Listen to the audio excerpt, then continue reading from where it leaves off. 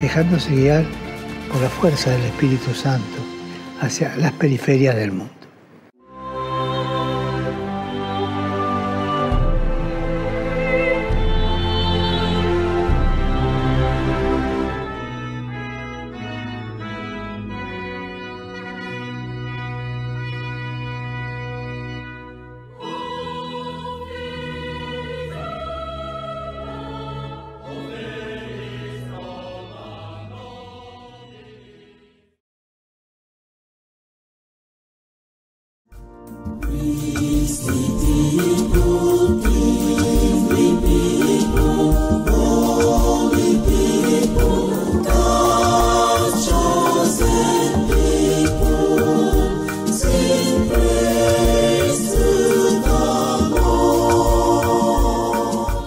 The name Mother Teresa resonates well to Catholics the world over as the one saint of modern times who broke all barriers, religious, cultural, social, racial, and economic to embrace the poorest of the poor in the contemporary human society. Did you know that Saint Mother Teresa of Calcutta, India, as she was popularly known, was not born anywhere near India? Agnes Gonjaboyanjiu was born on 26 August in the year 1910 in Skopje, North Macedonia, and died in Calcutta, India on 5th.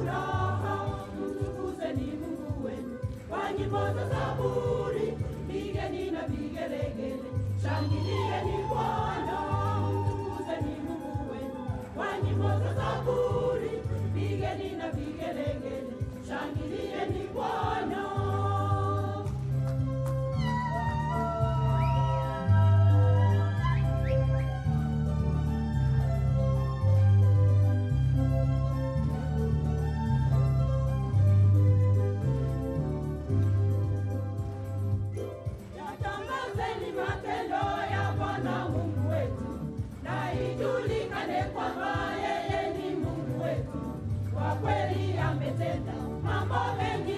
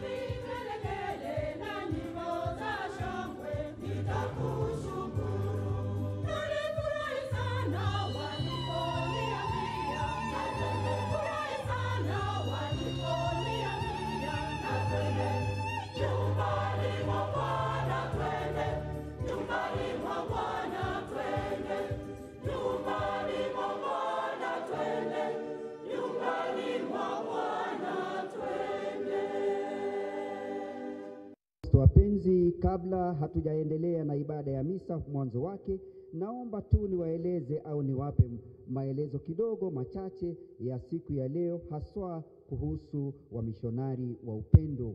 Padri ni wakili wa siri za Mungu. Mapadri wa mishonari wa upendo humruhusu Yesu katika maisha yao ili aendelee kuwatafuta maskini, wanaoteseka na walio na kiu na njaa ya Mungu, wakiyafunga madonda yao kwa njia ya upendo wao na huduma ya sakramenti. Baba Askofu Filipanyolo wa Jimbo Kuu Katoliki la Nairobi, Kenya, leo tarehe 6 Septemba mwaka huu, katika kanisa hili letu la Bikira Maria wa Kameli hapa Nkuroi, atatoa daraja takatifu ya upadri kwa Shemasi Solomon Maticha wa shirika la mapadri wa mishonari wa upendo. Huyu sasa anapaswa kuwa ni mfano bora wa Kristo Yesu, mchungaji mwema, mhudumu wa sakramenti za huruma ya Mungu, mtumishi na wakili wa siri za Mungu. Anatumwa kuinjilisha na kuinjilishwa, tayari kusadaka maisha yake yote kwa Kristo. Padri anapaswa kuwa ni mfano na kielezo cha Kristo mchungaji mwema kwa kujisadaka kwa ajili ya Kristo na kanisa lake. Sadaka inayojionyesha katika mchakato wa maisha na utume wa kipadri, kwa kujikita katika huduma makini kwa familia ya Mungu anayoihudumia. Hayo ndiyo maelezo, na sasa tunaweza kuendelea na ibada. Karibu Baba Askofu. Kwa jina la Baba na la Mwana na la Roho Mtakatifu. Amina. Amani iwe nanyi. Kabazi wapendwa wa Mungu, sherehe kubwa tunayo sisi wote tunayoishuhudia, tumshukuru Mungu kwa upendo wake. Anatujalia padri ambaye atatuhudumia, atatuunganisha na mapenzi yake, atatuwezesha pia kuwa watoto wake kwa njia bora na inayofaa katika mazingira yetu.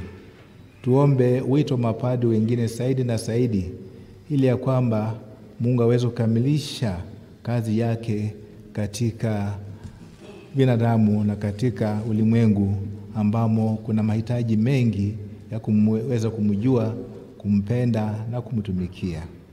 Na kungamia Mungu Mwenyezi.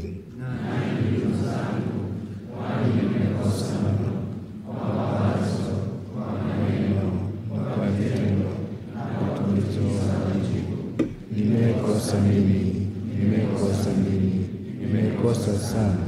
Ndiyo maana kuomba Maria mwenye heri, Bikira daima, malaika na watakatifu wote, nanyi ndugu zangu, niombeni kwa Bwana Mungu wetu. Na Mungu Mwenyezi atuhurumie, atusamehe dhambi zetu na kutufikisha kwenye uzima wa milele.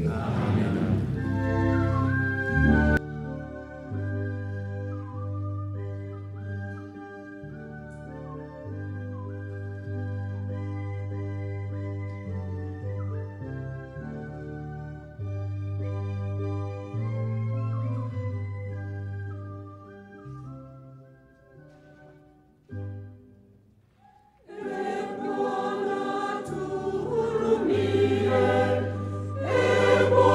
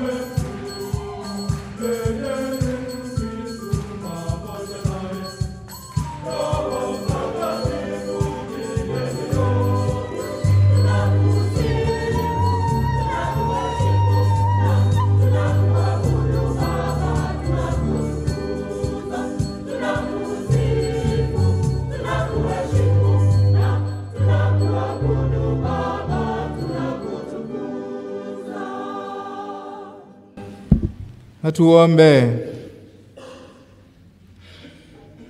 Bwana Mungu wetu, unayeliongoza taifa lako kwa kutumia huduma ya mapadri, umjalie huyu shemasi wa kanisa lako uliyependa kumteua leo kwa kazi ya upadre, astahimili kukutumikia katika mapenzi yako, ili kwa huduma na maisha yake aweze kuutafuta utukufu wako katika Kristo, anayeishi na kutawala nawe katika umoja wa Roho Mtakatifu, Mungu daima na milele.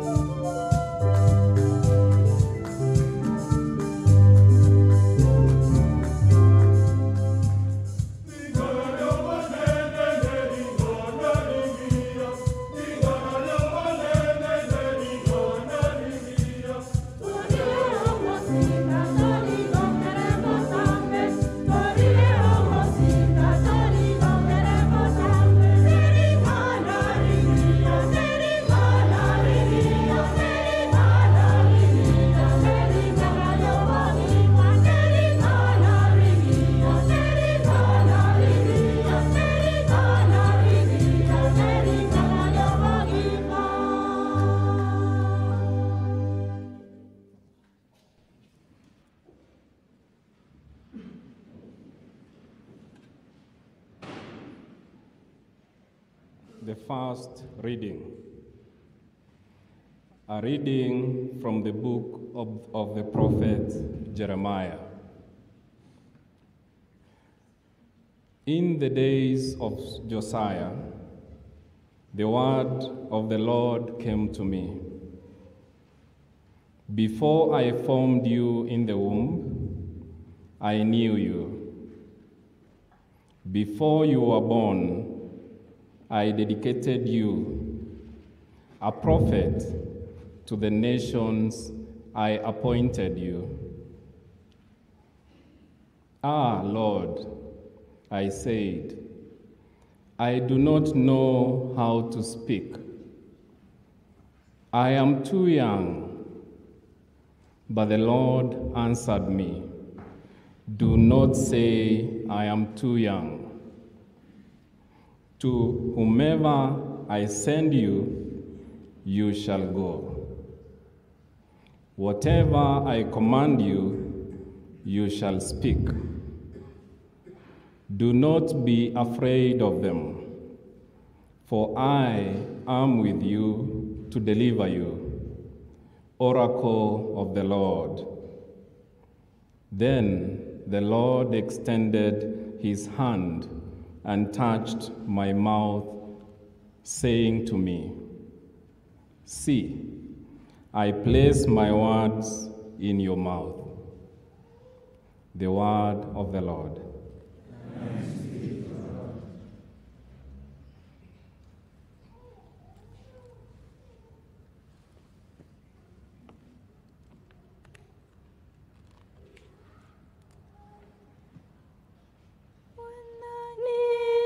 Mchungaji wangu, sitapungukiwa na kitu. Bwana ni mchungaji wangu, sitapungukiwa na kitu. Bwana ni mchungaji wangu, sitapungukiwa na kitu.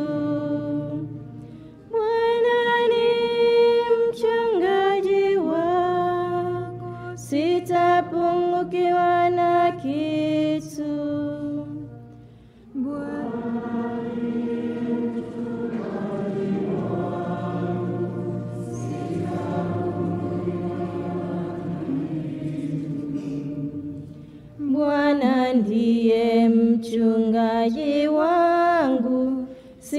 sitapungukiwa na kitu. Katika malisho ya majani mabichi unilaza, kando ya maji ya utulivu huniongoza. Bwana ni mchungaji wangu, sitapungukiwa na kitu. Bwana ni mchungaji wangu, sitapungukiwa na kitu. Huniongoza katika njia zilizo sawa kwa ajili ya jina lake. Hata nijapopita katika bonde la giza, siogopi mabaya, kwani wewe upo pamoja nami. Gongo lako na fimbo yako vyanifariji. Bwana ni mchungaji wangu, sitapungukiwa na kitu. Bwana ni mchungaji wangu, sitapungukiwa na kitu. Waandaa meza mbele yangu machoni pa adui zangu. Umenipaka mafuta kichwani kwangu, na kikombe changu kinafurika. Bwana ni mchungaji wangu, sitapungukiwa na kitu. Bwana ni mchungaji wangu, sitapungukiwa na kitu.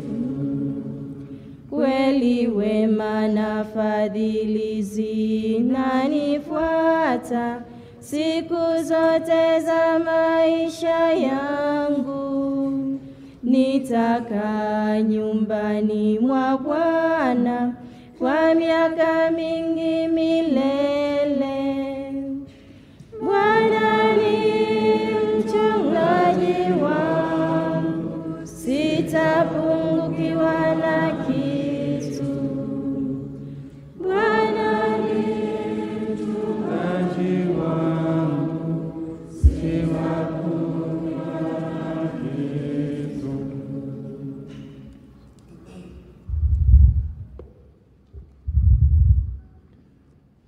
Somo katika waraka wa Waebrania. Kila kuhani mkuu huchaguliwa kutoka miongoni mwa watu na amewekwa kwa ajili ya wanadamu katika mambo na yanayomhusu Mungu, ili atoe matoleo na dhaibu kwa ajili ya dhambi.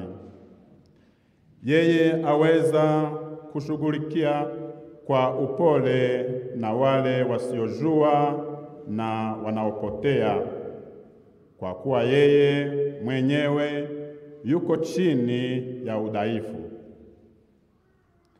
Ndiyo maana anampasa kutoa dhaibu kwa ajili ya dhambi zake mwenyewe na kwa ajili ya dhambi za watu pia. Wala hakuna mtu anayejitwalia heshima hii, bali huipokea anapoitwa na Mungu, kama vile Haruni alivyoitwa. Vivyo hivyo, Kristo hakujitwalia utukufu wa kuwa kuhani mkuu. Lakini Mungu akamwambia, wewe ni mwanangu, mimi leo nimekuwa Baba yako. Na anasema mahali pengine, wewe ni kuhani milele kwa mfano wa Melkizedeki. Katika siku za maisha ya Yesu duniani, alitoa sala na dua pamoja na vilio vikali na machozi kwa yule ambaye angeweza kumwokoa kutoka katika kifo, naye akasikilizwa kwa sababu ya kujitisha kwake kwa heshima. Ingawa alikuwa mwana, alijifunza kutii kutokana na mateso hayo yaliyompata, na alipokwisha kukamilishwa, akawa chanzo cha wokovu wa milele kwa wale wote wanamutii, na Mungu alimteua kuwa kuhani mkuu kwa mfano wa Melkizedeki. Hilo ndilo neno la Bwana.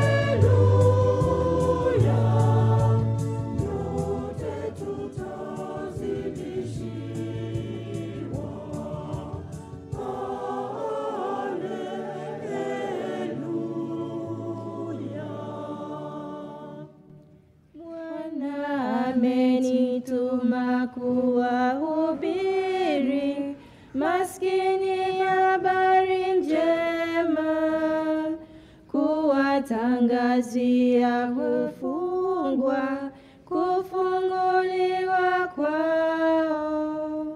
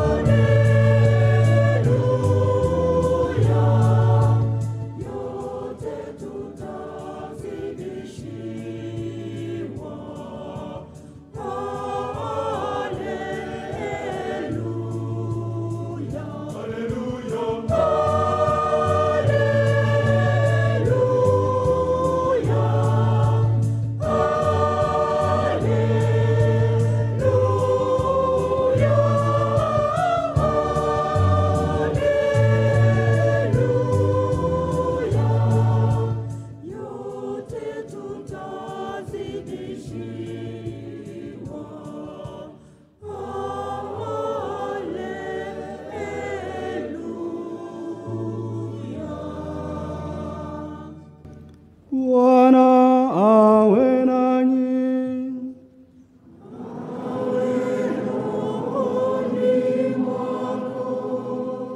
Somo katika Injili takatifu ilivyoandikwa na Yohane.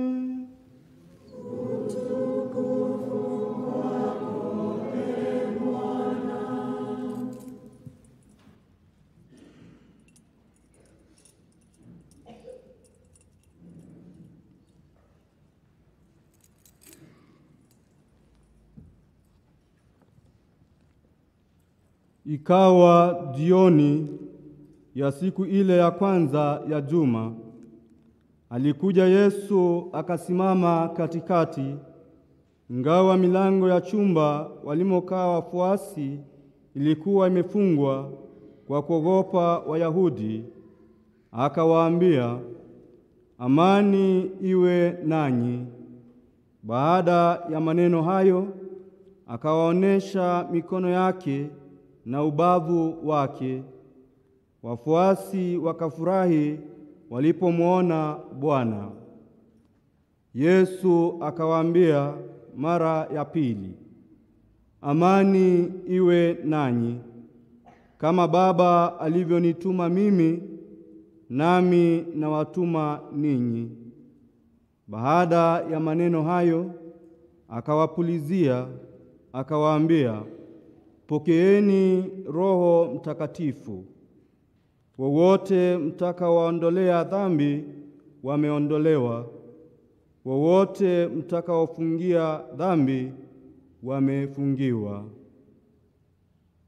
Injili ya Bwana. Sifa kwako Kristo.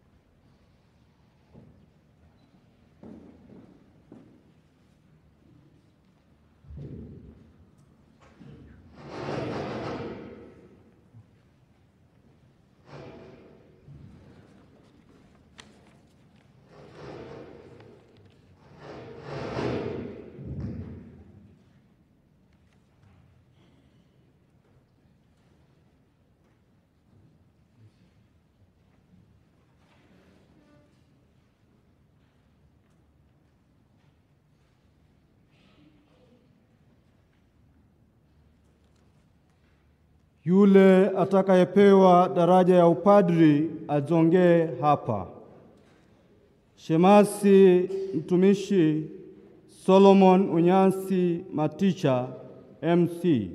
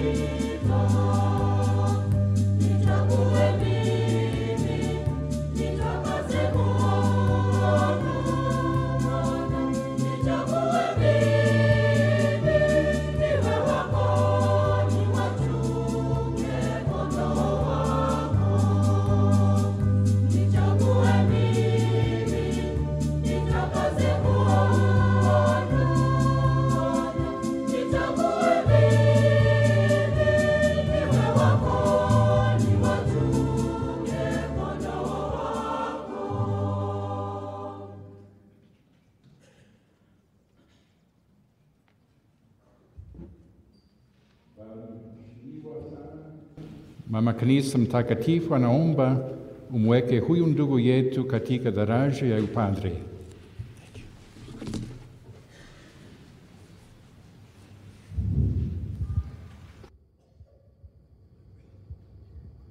Je, wajua kama anastahili?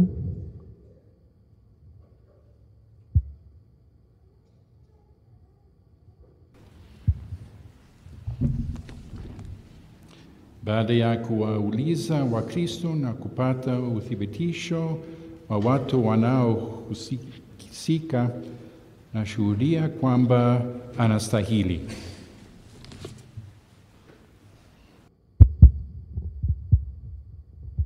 Na kwa msaada wa Bwana Mungu na wa Mwokozi wetu Yesu Kristo, tunamteua huyu ndugu yetu apewe daraja ya upadri.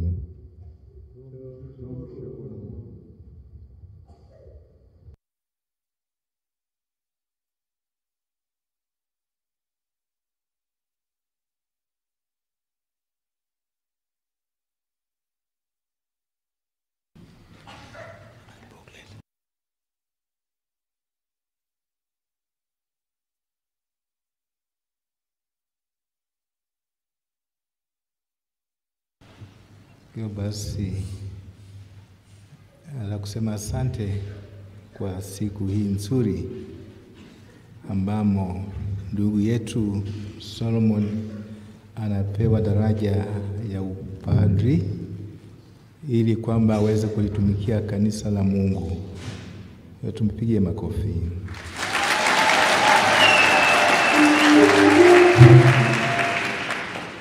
Sina budi kumshukuru Mungu kwa sababu ya upendo wake kwetu sisi wote,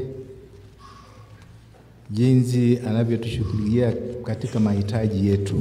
Hitaji la muhimu sana ni kuweza kujitambua ya kwamba sisi ni watoto wake, naye pia anatulinda na anatukinga na kwa adui yoyote ambayo ni mwovu katika maisha yetu.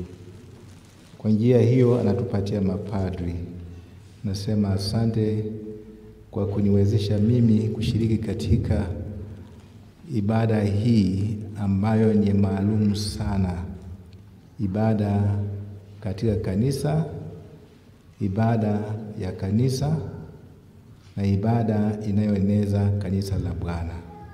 Kwa hivyo basi, ndugu zangu ambao mtampokea huyu ndugu yetu Solomon, mpokeeni kwa furaha, na wazazi wake mliyemlea na mmemtoa ili ya kwamba aweze kufanya kazi ya Mungu, tumshukuru Mungu kwa kazi mlioifanya mkamtolea Mungu. Tuwapigie makofi.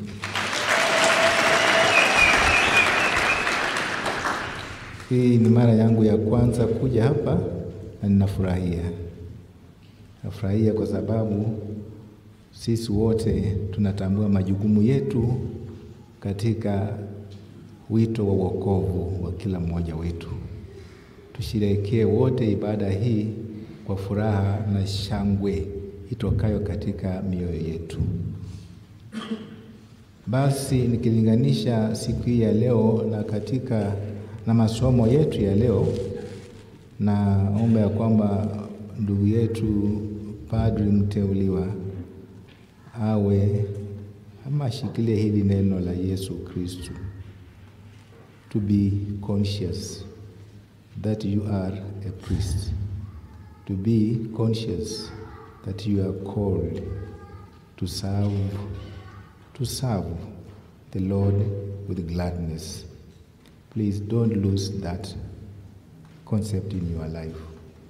For that reason, even God himself in Jesus Christ told us to celebrate the Eucharist in memory of him, so that we remain conscious of the memory of Jesus Christ, the consciousness of the Eucharist, the consciousness that we have seen being brought forward to us, delivered through many saints. As we celebrate today, we celebrate the saint of the ones who are here, the ones we have incensed, Mary, Our Lady of Mount Carmel, and also Mother Teresa. They were very conscious of their calling to serve God. So be conscious.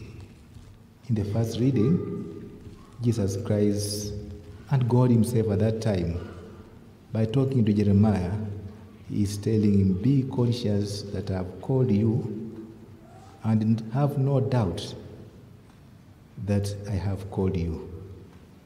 Don't doubt it, but instead contemplate always on why I have called you, on my will for you. Alafu anamwambia basi, yote utakayosema nimeweka katika katika mdomo wako, utayazungumza. Don't be afraid, but be conscious that I'm with you always. Be conscious that I'm protecting you always. Na katika somo la Injili pia Kristo anatukumbusha yale yale, na kwamba tuweze kuyafanya yote anayotuitia kwa mpigo huo wa kuweza kumfahamu kila wakati ya kwamba tunafanya jambo la Mungu. And in particular, when you are serving people of God at the altar, at the altar and the sacrament of the Eucharist, let us remain conscious. He tells us this. Remain conscious, aware that I have chosen you and I will be with you always. I will protect you. I will bring my Holy Spirit to guide you, so you are not alone. But conscious about this, that you are taking care, you are serving my people. The people, the Christians, are the people of God. We are one of them as people chosen to serve them. We serve them through and by the authority given to us by Jesus Christ himself. In that service, sometimes we are very powerless, but the power is the Spirit that God himself gives to us. So share your presence before Christ with the people of God. That is why you are called. That's why what you want to do. Share your presence with the people of God. Don't be afraid to proclaim the word of God. Don't be afraid. I'm sure God will work in you and will do wonders. Mimi mara nyingi, I'm not disturbed. I'm not bothered to hear that the other denominations, the other religions, and even evil is taking over of the people of God. But what bothers me is this. And what disturbs me is this, that the people of God who have been chosen, and especially ourselves who have gone through theological studies, ecclesiastical studies, liturgical courses, apostolic missions, and know everything, we are doing nothing about it. Sometimes we complain and we panic that the church is being taken over. The people of God are being taken over by the evil side or the other side. But then we should complain that we are doing nothing about it. Here, Jesus Christ gives it very outwardly.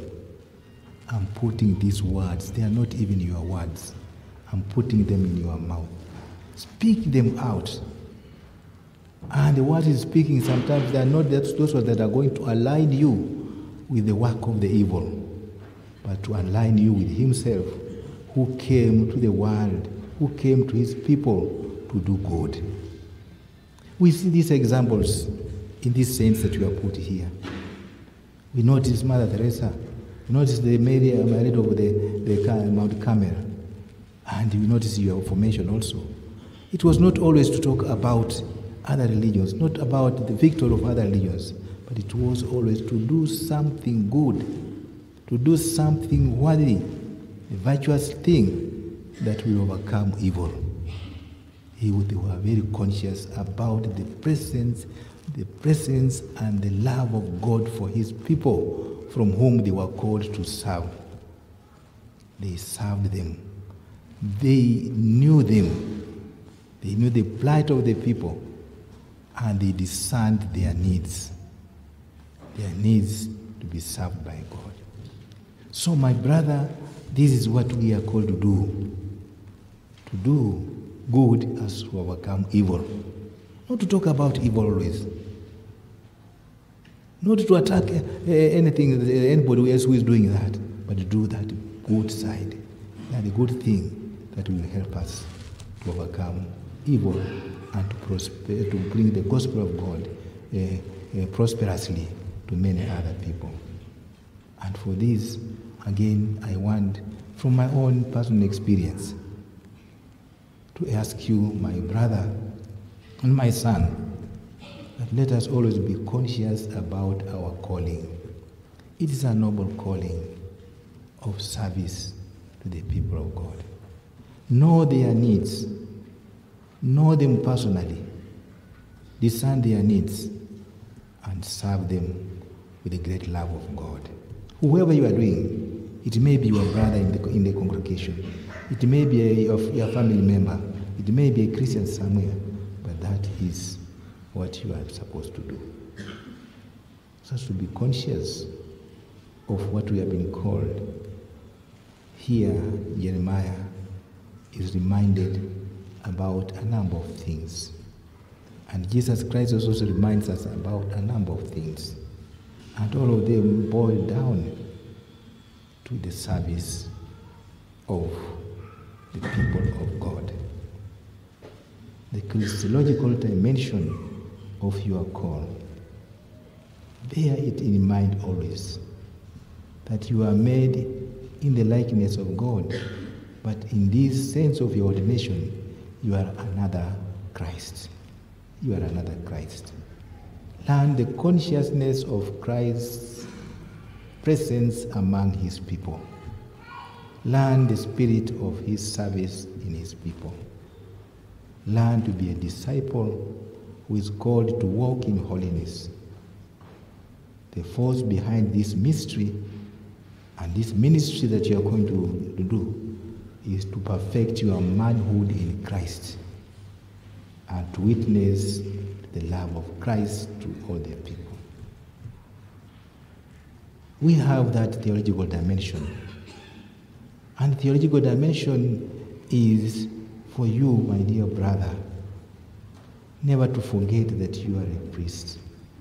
Be conscious that you have been called, you have been chosen to transmit a charism that is particular and special in the congregation that you are a member. Don't forget that. Remind yourself always that one, and it will serve you. And as you do it, remember, you have been called to live a style of life that will make you be conscious every day about the love of God among his people. This is what we now want to call as a liturgical dimension of your priestly life. Exercise your priesthood, your priestly office in sacrificing even to your total self for the people of God. Be taken up, be immersed in Christ for the sake of the people of God. Do your liturgy, remembering this is a service that connects you to God and connects you also to the people of God, and it therefore connects all of us to God himself. And especially as you go on to perform the summit, to bring people to the summit of their life in the Eucharistic liturgy, I want to ask you, my dear brother, to be conscious about what you are doing, for the sake of the people of God, and for the sake of your own self. The memory of Christ is alive, and it nurtures us to grow towards him. We have also an ecclesiastical dimension. This is as you are. Strengthen your brothers. Strengthen your brothers. Don't look down on them. Strengthen your brothers. Encourage them in their vocations. bring them closer to God and live and walk the same path towards Christ himself. I want to say the last thing in all these dimensions. Our strength and our consciousness that we are priests, that we are serving God, that we are at the altar, bringing the people of God together for the Eucharistic purposes, cannot be done without us as priests, without the presence of Mary, the Mother of God. As a priest, you know Mary is our mother also. Mary guides us through many challenges, through many difficulties, and she brings us to Christ, and she reminds us about Christ, and she reminds us about what Jesus wants us to do with our lives and the lives of others. Never take it for granted, the role of Mary in your priesthood. She is the path and the sign, the indicator back to Christ himself, who calls us and reminds us to be conscious always before him. In doing so, you'll be doing the things that will save the world, that will save you, that will bring people closer to God. Don't concentrate your ministry on handling, only tackling all other positions in life, but concentrate on doing something good, even if it's smaller, doing it with greatness.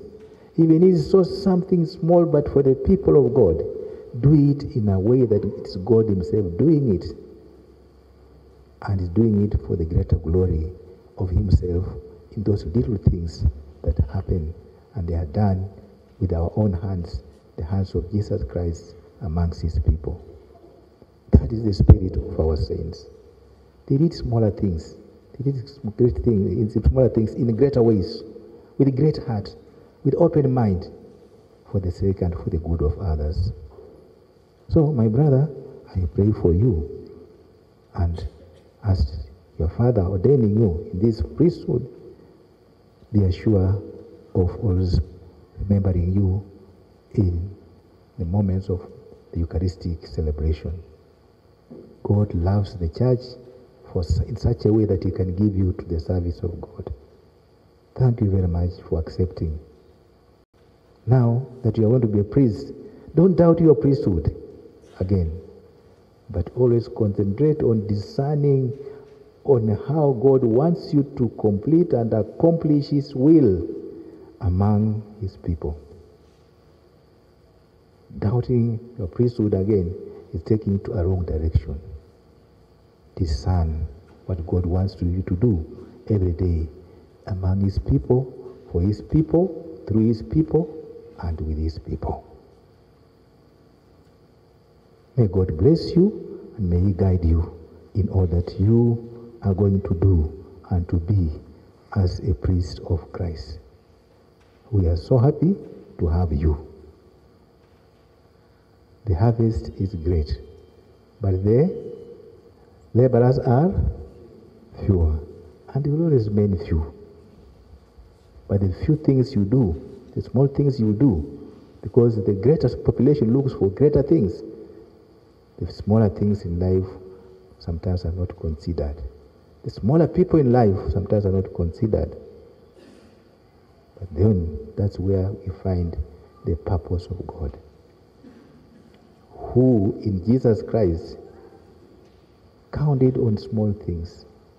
Yes, that lady who gave in something small has done the greatest. Yes, that man who was hiding on a tree to look at me, he was afraid of me, he has done the greatest thing. So those smaller things are at your disposal for discernment and bring people of God close together. You will have the chalice with the wine, and the pattern with the bread of Christ. You will serve the people by consecrating it. You will serve them, and you'll be told, be conscious of what you are doing at that very moment. And people will give you a chance to be conscious. The moment you start consecration, everybody keeps quiet, goes back to himself in relationship directly with what you are doing. So don't be away in that very wonderful moment, that mystery, that the whole world is listening to you. And the whole world is concentrating on that one particular moment that Jesus Christ is saying, do this in memory of me. Do this to save the whole world. What we do in our own church and in our liturgy, if we do it with a lot of consciousness and with a lot of total self-giving in as priests, it's already now for preaching and overcoming all the evil, because we are conscious of what God told us. Do this in memory of me.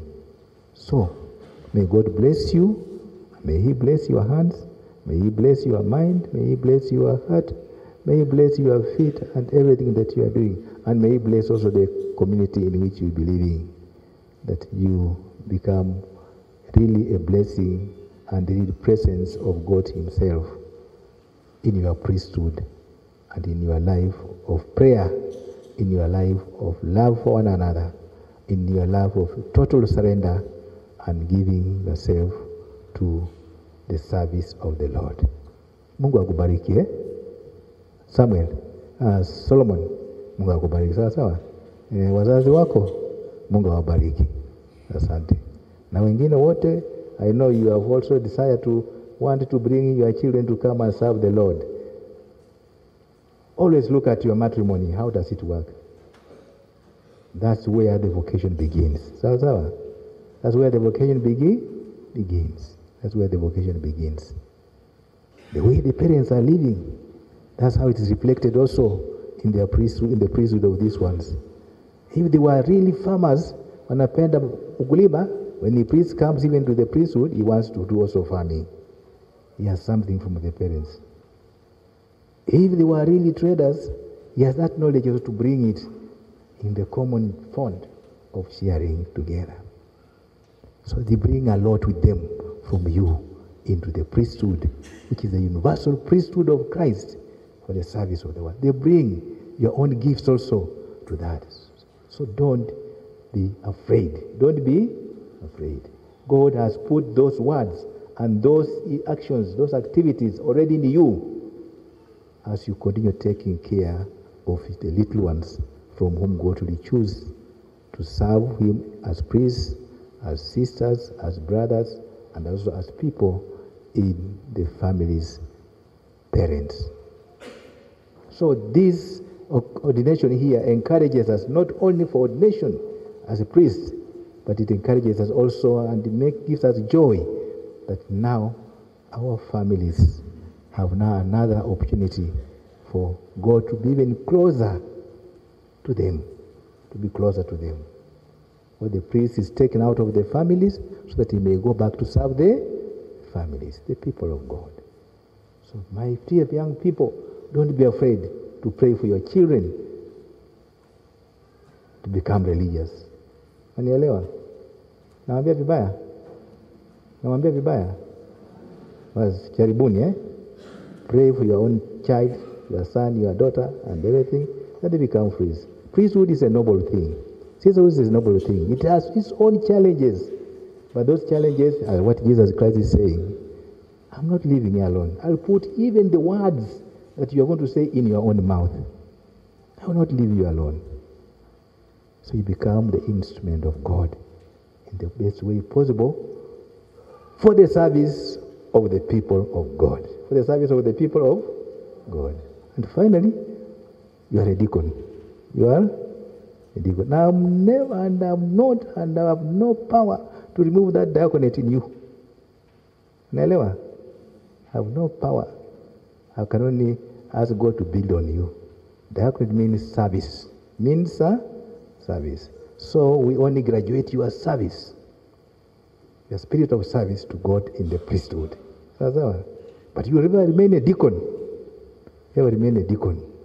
And the priest the service you give will be of higher level so as to help many others to serve the Lord. Are you happy? So if you are happy, we go ahead and we ordain you. Asante.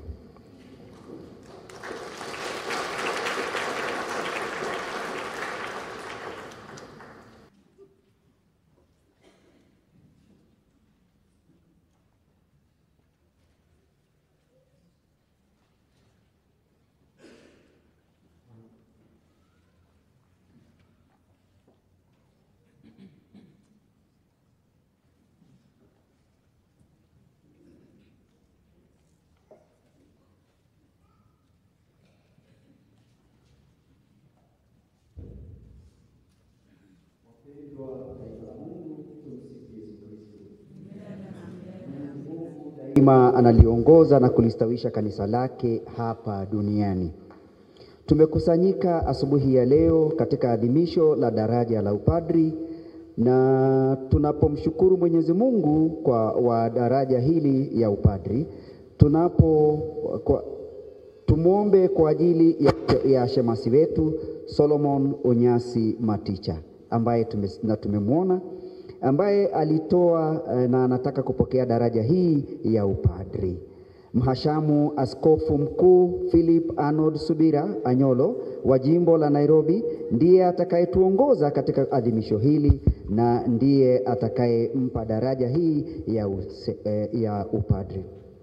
Wapendwa taifa la Mungu, mwanzoni mwa ibada hii takatifu, padri mtarajiwa alikabidhiwa na ndugu wake hapa mbele na baba na wazazi kama tulivyoona, na sasa baba askofu mkuu anampokea ili aweze kuendelea na sherehe hii ya kumfanya padri. Karibu baba askofu. So mwanangu Solomon, mwanangu mpendwa sana, kabla hujachongea kupewa daraja ya upadri, ya kupasa kudhihirisha mbele za watu nia yako ya kupokea madaraka hayo. Je, wataka kutimiza daima kazi ya kikuhani katika ngazi ya mapadri kama msaidizi mwaminifu wa maaskofu katika kulichunga kundi la Bwana ukiongozwa na Roho Mtakatifu? Nataka. Je, wataka kutekeleza huduma ya neno kuhubiri Injili na kufafanua imani Katoliki kwa uchaji na busara? Nataka. Je, wataka kuadhimisha mafumbo ya Kristo kwa ibada ya uaminifu kulingana na mapokeo ya kanisa, kwa namna ya pekee sadaka ya Ekaristia na sakramenti ya upatanisho kwa utukufu wa Mungu na kwa utakatifu wa taifa la Mungu? Nataka. Je, wataka pamoja nasi kumuomba Mungu huruma yake kwa ajili ya kundi unalokabidhiwa, ukidumu katika kutimiza agizo la kusali bila kuchoka? Nataka. Je, wataka kujiunga zaidi siku hadi siku na Kristo kuhani mkuu ambaye alijitoa mwenyewe kwa Baba kwa sadaka safi kwa ajili yetu, na pamoja naye kujiweka wakfu kwa Mungu na kwa ajili ya wokovu wa watu? Kwa mapenzi ya Mungu nataka.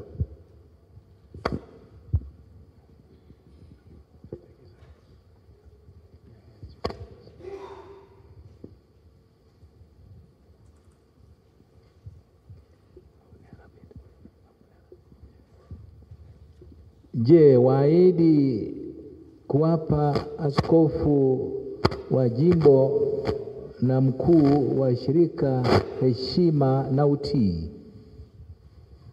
Naahidi. Basi Mungu aliyeanzisha ndani yako kazi hiyo njema yeye mwenyewe aikamilishe.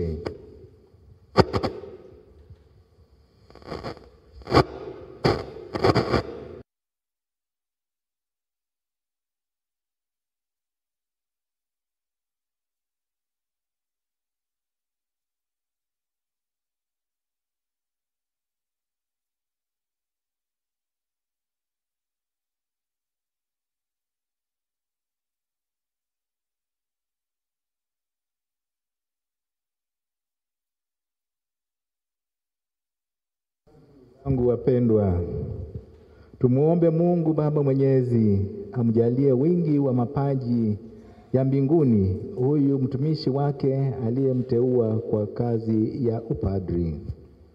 Tupige magoti.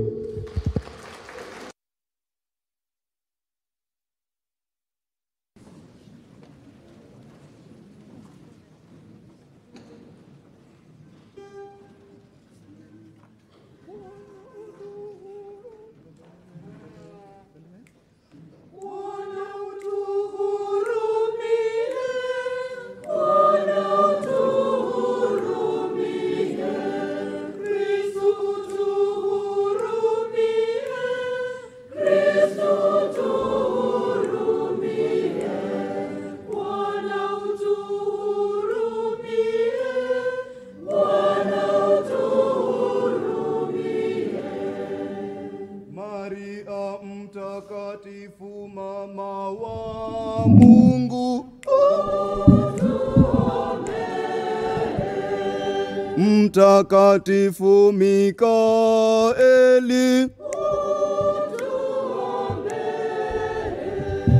watakatifu malaika wa Mungu,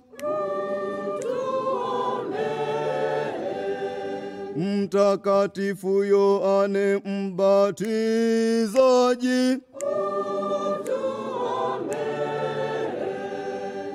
Mtakatifu Yosefu, watakatifu Petro na Paulo, Mtakatifu Andrea, Mtakatifu Yohane, Mtakatifu Maria Magdalena,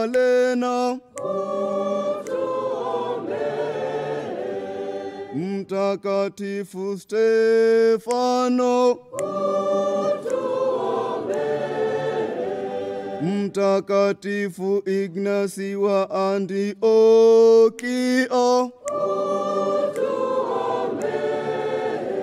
Mtakatifu Laurenti,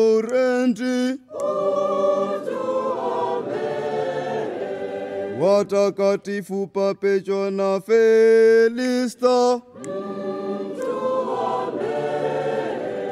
Mtakatifu Agnesi, Mtakatifu Gregory, Mtakatifu Agostino, Mtakatifu Tomaso wa Aquino, Mtakatifu Atanasi, Mtakatifu Basili, Mtakatifu Martini wa Porres, Mtakatifu Benedikto, watakatifu Francisco na Dominiko, Mtakatifu Francisco wa Asisi, Mtakatifu Francisco Saveri, Mtakatifu Yohane Maria Vianney, Mtakatifu Katarina wa Siena, Mtakatifu Teresia wa mtoto Yesu, watakatifu Karoli Lwanga na wenzake, Mtakatifu Yosefina Bakita, Mtakatifu Antonio wa Padua, Mtakatifu Paulo wa Sita, Mtakatifu Yohane Paulo wa Pili, Mtakatifu Mama Teresa wa Calcutta, Mtakatifu Mama Teresa wa Calcutta, Mtakatifu Solomoni,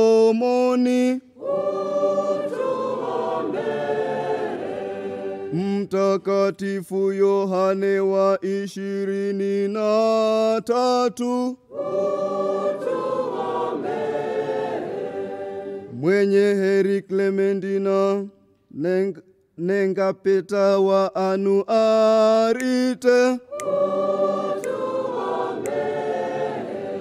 mwenye heri Irene Nyaatha, mwenye heri Victoria Rasamanarivo, mwenye heri Yosefu Gerardo,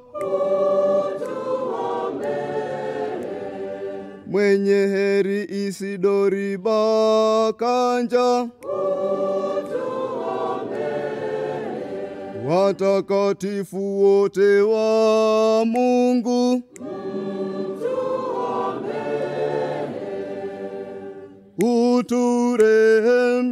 uturehemie, utuokoe Bwana, uturehemie, utuokoe Bwana, katika uovu wowote, utuokoe Bwana, katika dhambi yoyote,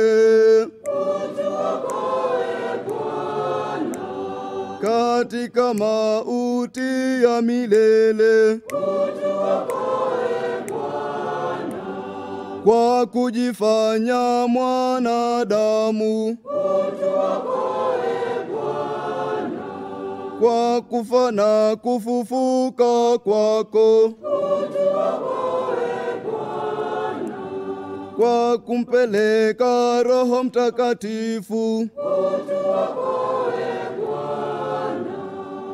sisi wakosefu twakuomba utusikie, upende kulistawisha kanisa lako kwa kujitolea kwa huyu, twakuomba utusikie, mtumishi wako na kufanya kazi njema ya kitume,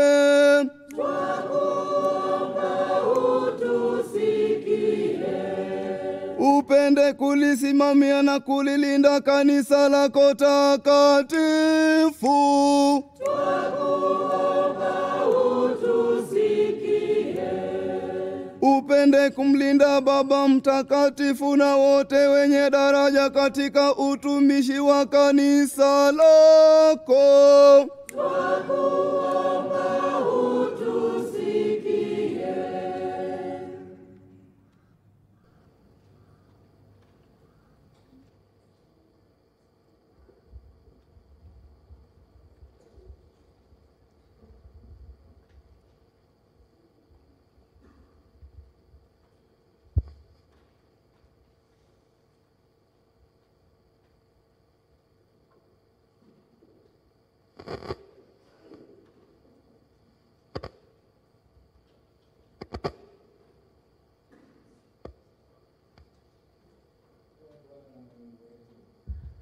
sikiliza kwa wema sala zetu, ili umiminie huyu mtumishi wako baraka ya Roho Mtakatifu na nguvu ya neema ya kikuhani.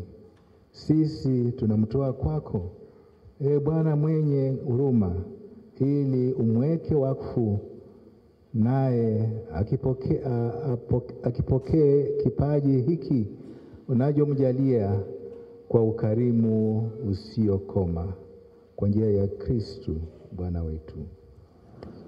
Tusimame.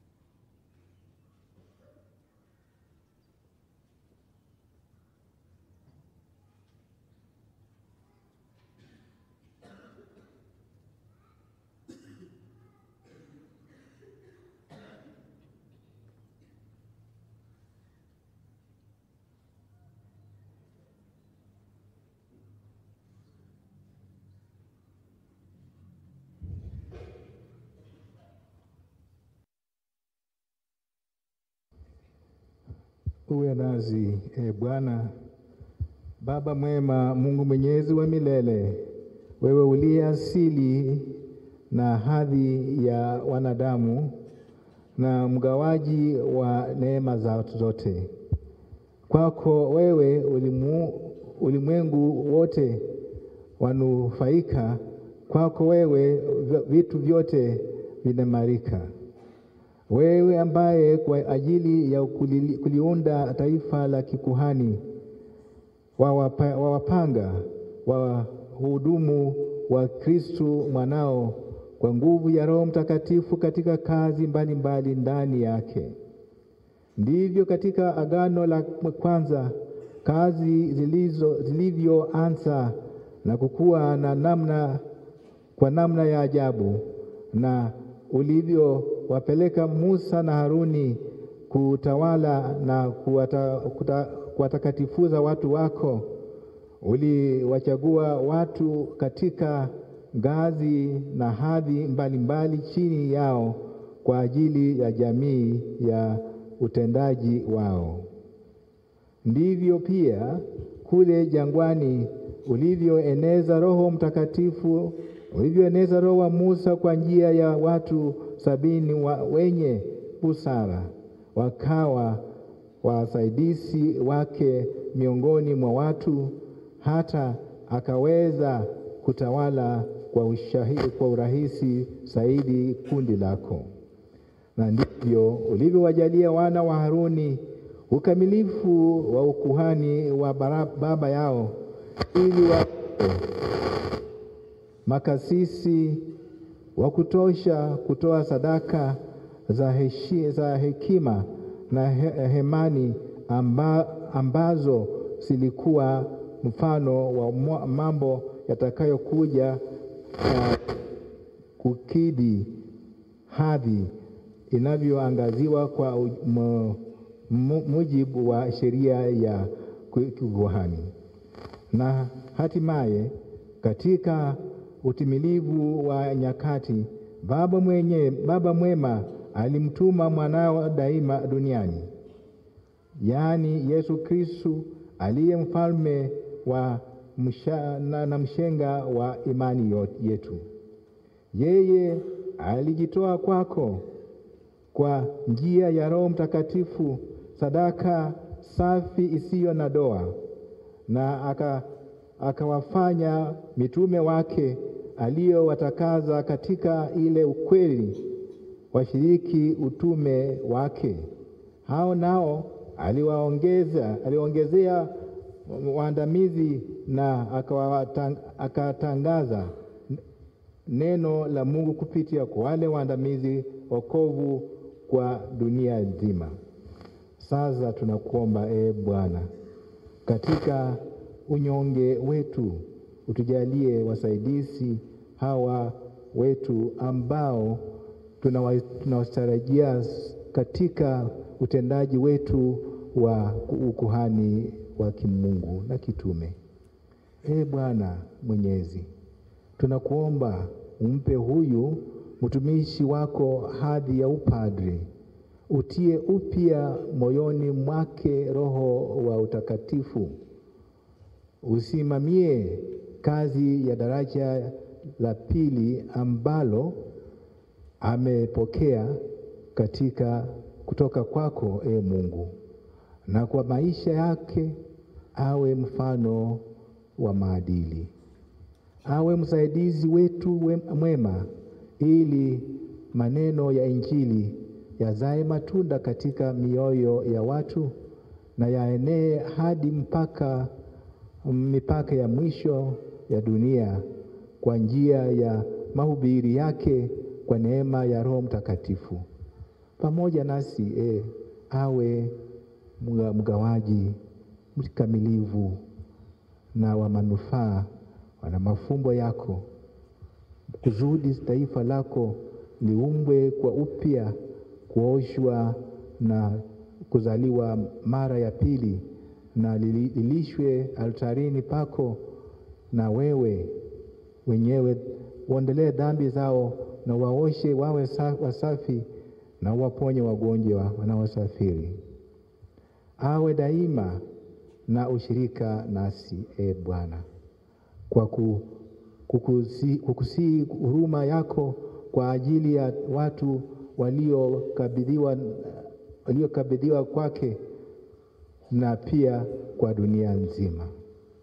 Na hivyo mataifa yote yapate kukusanywa katika Kristo, na kwa taifa lako lililo moja, na lifikie utimilivu wake katika ufalme wako. Tunaomba hayo kwa njia ya Bwana wetu Yesu Kristo mwanao, anayeishi na kutawala nawe katika umoja wa Roho Mtakatifu, Mungu daima na milele.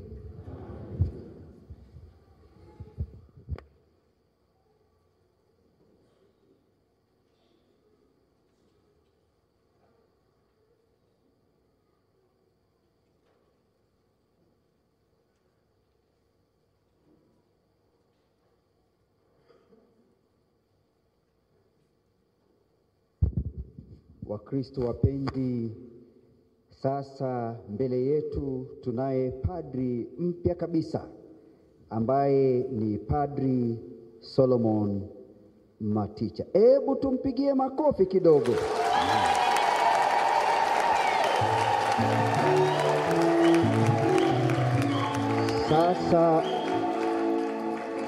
Sasa tunapoona anavikwa stola ya kipadri. Kofi. Vile vile za kutambulika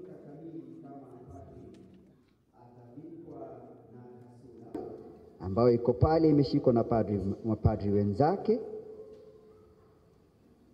Baada ya kuvalishwa haya mavazi, mtamwangalia tu na kutamani kuwa kama yeye siku ya leo.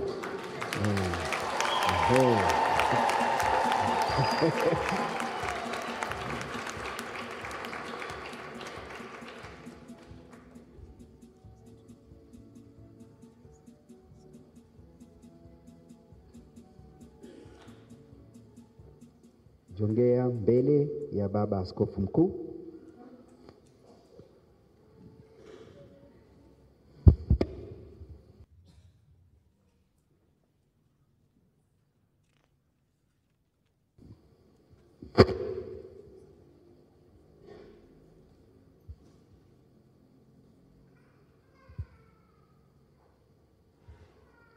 Kama hamjui ni nini kinaendelea pale, Bwana Yesu Kristu ambaye Baba alimpaka mafuta kwa Roho Mtakatifu na nguvu, akulinde kwa ajili ya kuwatakaza wa Kristu na kuwatolea kwa Mungu sadaka.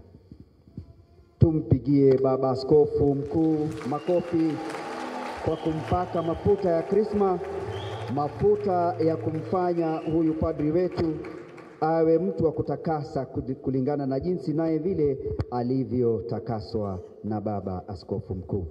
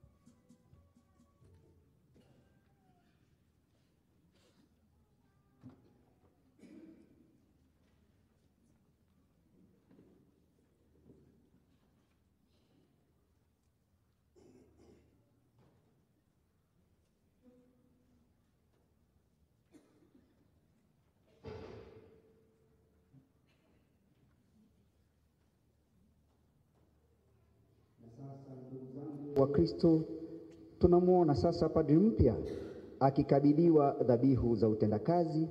Amekabidhiwa mkate kwenye patena na divai kwenye kalisi. Tumpigie makofi vile vile. Vyote hivi atapokea.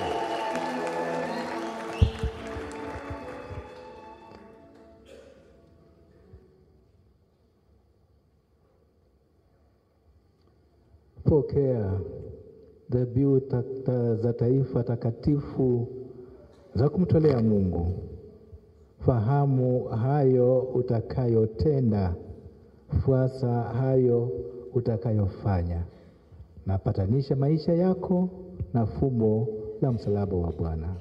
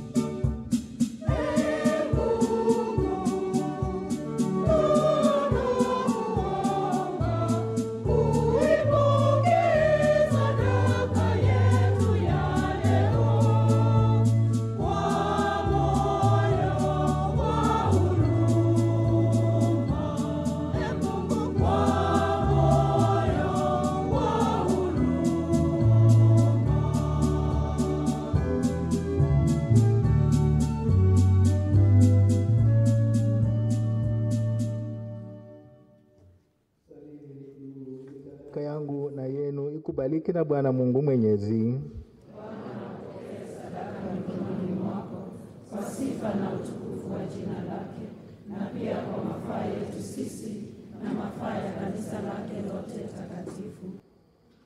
Bwana, uliyetaka mapadri wako wa kutumikia altare takatifu na watu wako, wewe uliye mwema, kwa ajili ya sadaka hii wajalie watumishi wako hawa wakupendeze daima katika huduma yao, anayo ilete matunda ya dumuyo siku zote katika kanisa lako, kwa njia ya Kristo Bwana wetu.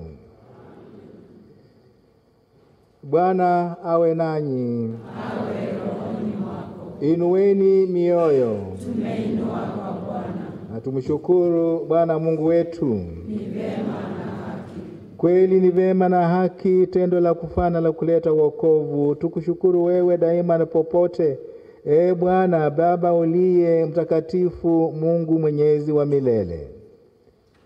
Wewe kwa mpako wa Roho Mtakatifu ulimweka mwanao pekee awe kuhani mkuu wa agano jipya na la milele. Na kwa mpango wako usioelezeka ulipenda ukuhani wako pekee utuzwe katika kanisa. Maana yeye mwenyewe alipamba taifa alilojipatia kwa ukuhani wa kifalme, na kwa wema wa kidugu amewateua watu pia ili walishirikishwe huduma yake takatifu kwa kuwekea mikono. Nao katika jina lake waendelee kuadhimisha sadaka ya ukombozi wa wanadamu, wakiandaa karama ya kipasaka kwa ajili ya wana wako, walitangulie taifa lako takatifu katika mapendo, walilishe kwa neno lako na kuwatia uzima kwa sakramenti.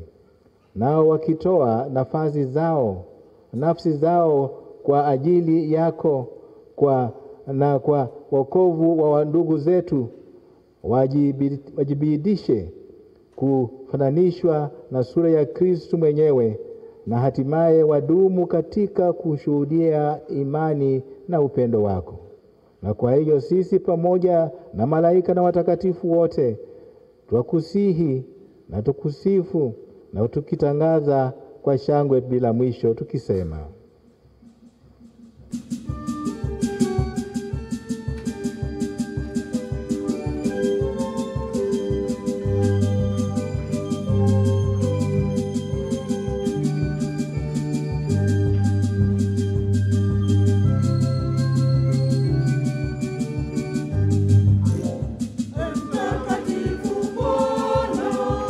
Mtakatifu Bwana, Mtakatifu Bwana.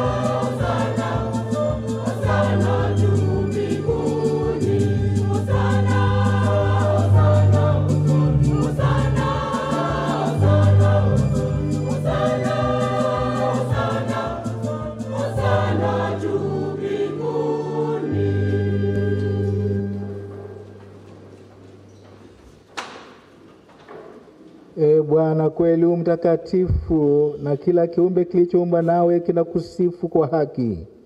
Maana kwa njia ya mwanao Bwana wetu Yesu Kristo, na kwa uwezo tendaji wa Roho Mtakatifu, unavitia uzima vitu vyote na kuvitakatifuza, wala huachi kwa kusanya watu kwako, ili toka mawio ya jua hata machweo yake dhabihu safi itolewe kwa jina lako. Basi Bwana, tunakusihi kwa unyenyekevu vipaji hivi ambavyo tumekutolea, ili uvitakaze, upendo kuvitakatifuza kwa Roho huyo huyo, ili viwe kwetu mwili na damu ya mwanao Bwana wetu Yesu Kristo, aliyetuamuru tuadhimishe mafumbo haya. Maana yeye mwenyewe usiku ule alipotolewa, alitoa mkate, na akikushukuru aliubariki, akaumega, akawapa wafuasi wake akisema, twaeni mle nyote, huu ndio mwili wangu utakaotolewa kwa ajili yenu.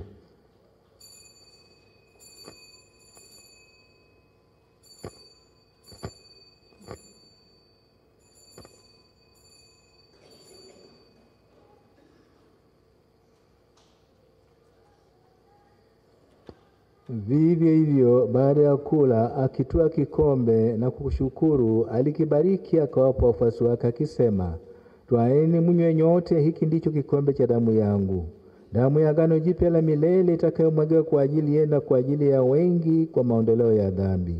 Fanyeni hivi kwa ukumbusho wangu.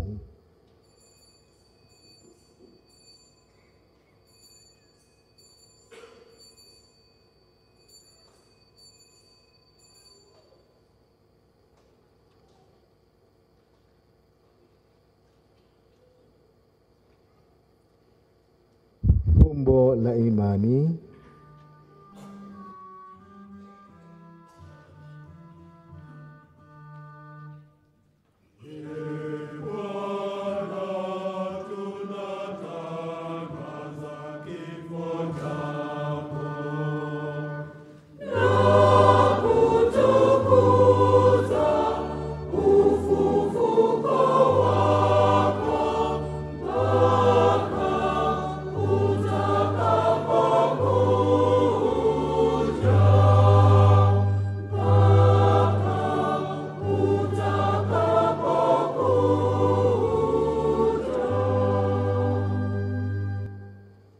Kwa hiyo Bwana, tunapoadhimisha ukumbusho wa mateso ya mwanao yaletayo wokovu, pamoja na ufuko wake wa ajabu na kupaa kwake mbinguni, na tunapoutazamia ujio wake wa pili, tunakutolea kwa shukrani sadaka hii iliyo hai na takatifu.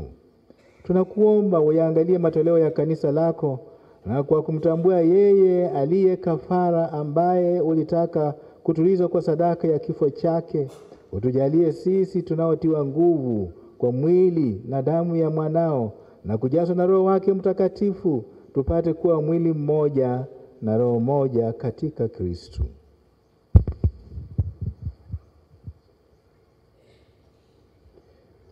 Yeye atufanye sisi tuwe kwako sadaka timilifu ya milele, ili tuweze kupata urithi pamoja na wateule wako, kwanza kabisa pamoja na Bikira Maria mwenye heri, mama wa Mungu, na Mtakatifu Yosefu mume wake huyo bikira, na mitume wako wenye heri na mashahidi wako watukufu, pamoja na Mtakatifu Mama Teresa wa Kalkuta, na watakatifu wote ambao tunategemea kupata daima msaada wa maombezi yao mbele zako.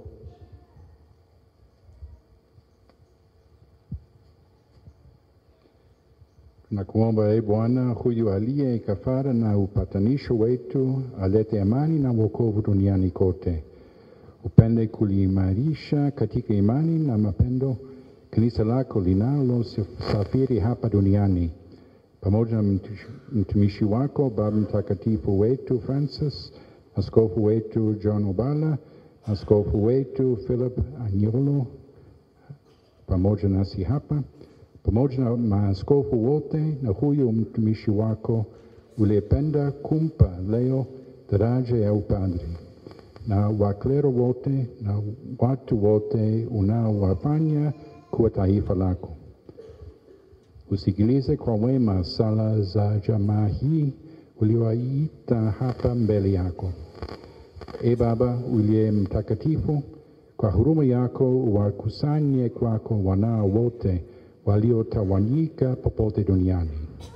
Wapokee kwa wema katika ufalme wako ndugu zetu marehemu na wote walioaga dunia wakiwa wamekupendeza.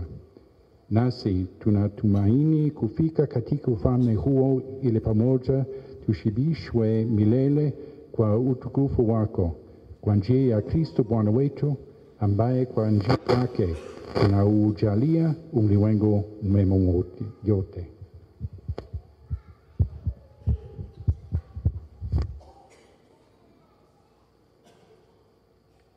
Kwa njia yake pamoja naye na ndani yake, wewe Mungu Baba Mwenyezi, katika umoja wa Roho Mtakatifu, unapata heshima yote na utukufu milele na milele.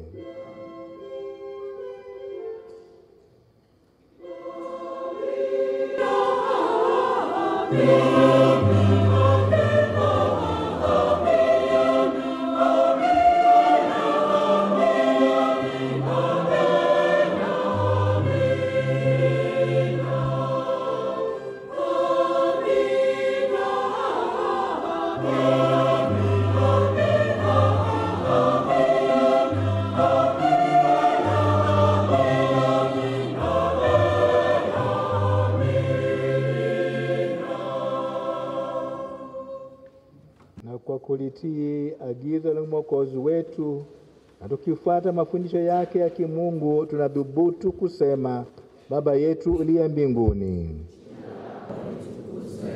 ufalme wako ufike, utakalo lifanyike duniani kama mbinguni. Utupe leo mkate wetu wa kila siku. Utusamehe makosa yetu kama tunavyowasamehe na sisi waliotukosea. Usitutie katika kishawishi, lakini utuokoe maovuni. Bwana, tunakuomba utuokoe katika maovu yote. Utujalie kwema amani maishani mwetu, kuzudi kwa msaada wa huruma yako. Tuopolewe daima na dhambi, wala tusifadhaishwe na jambo lolote, tunapotazamia matumaini lenye heri kwa ujio wa Mwokozi Bwana wetu Yesu Kristo. Ufalme wako na nguvu na utukufu hata milele. Bwana Yesu Kristo, uliyewaambia mitume wako, amani na waachieni, amani yangu na wapa. Uitazame dhambi zetu ili tu imani ya kanisa lako, na upende kulijalia amani na umoja kama yalivyo mapenzi yako, unaishi na kutawala daima na milele. Amina. Na amani ya Bwana iwe nanyi.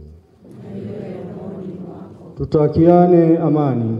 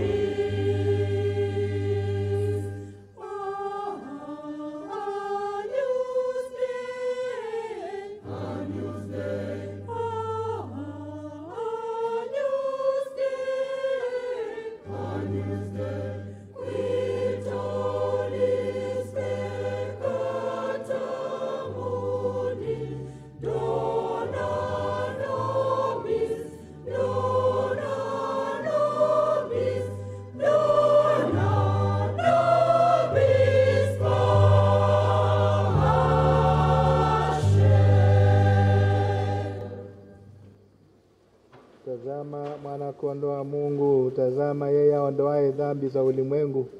Heri yao wote walioalikwa kwenye karamu ya mwana-kondoo. Ee Bwana, sistahili uje kwangu, lakini sema neno tu na roho yangu itapona. Na mwili wa Kristo unilinde nipate uzima wa milele. Amina.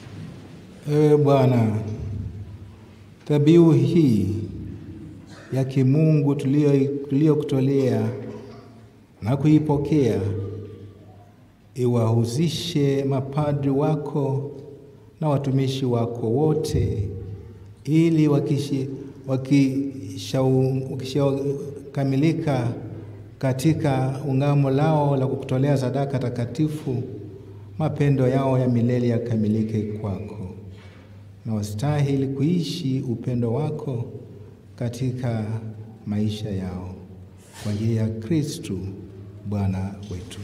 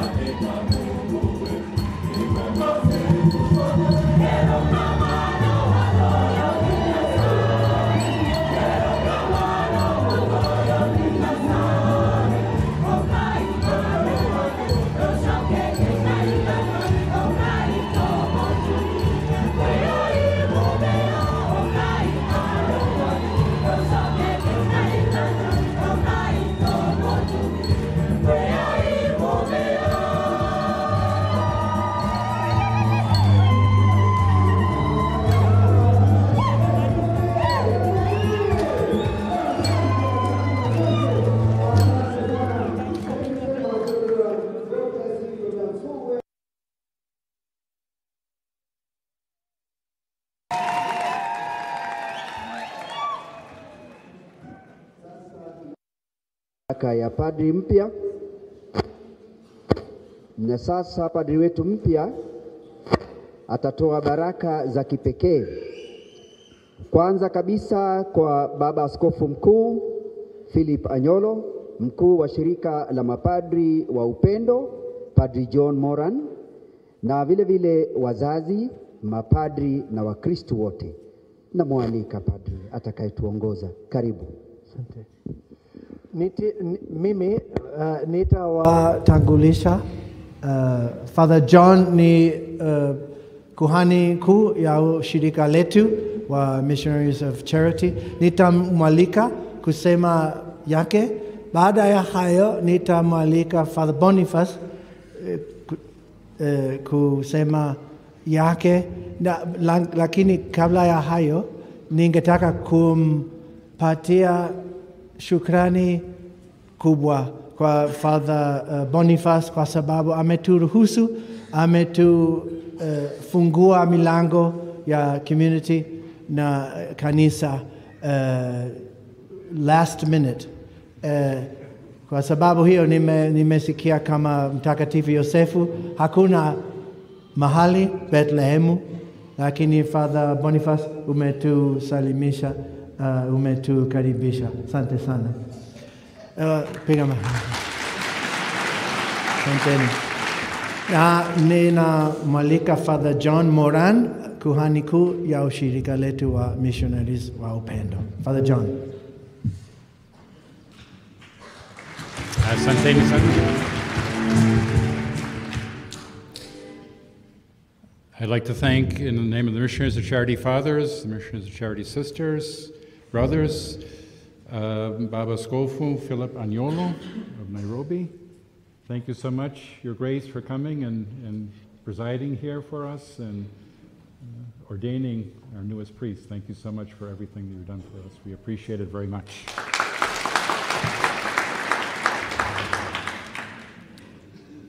Secondly, the parish priest, Father Boniface. Again, thank you for offering us the possibility of holding the ordination here in this beautiful church, in this wonderful community of fathers and brothers and the faithful. So thank you so much for having us here. We appreciate it.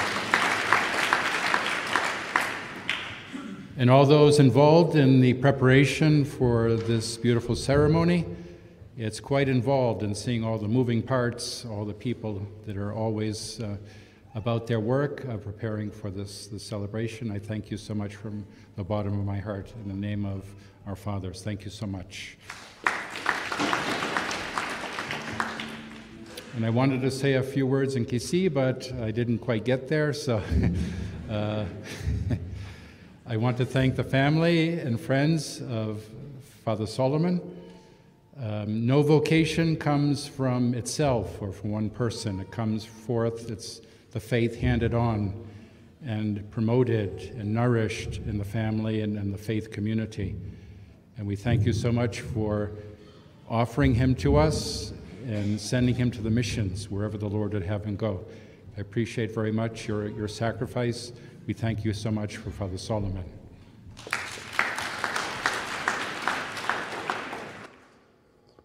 And our MC sisters and brothers. Thank you for your great example of holiness, your way of life. It always challenges us to grow closer to the Lord ourselves. Thank you for your prayers and intercession. We certainly need that. And thank you for being here on this beautiful day. Thank you so much. And all the faithful here, thank you for participating so wholeheartedly, animating this beautiful ceremony, this beautiful Mass of ordination. Thank you so much for your gift of yourselves in this faith community.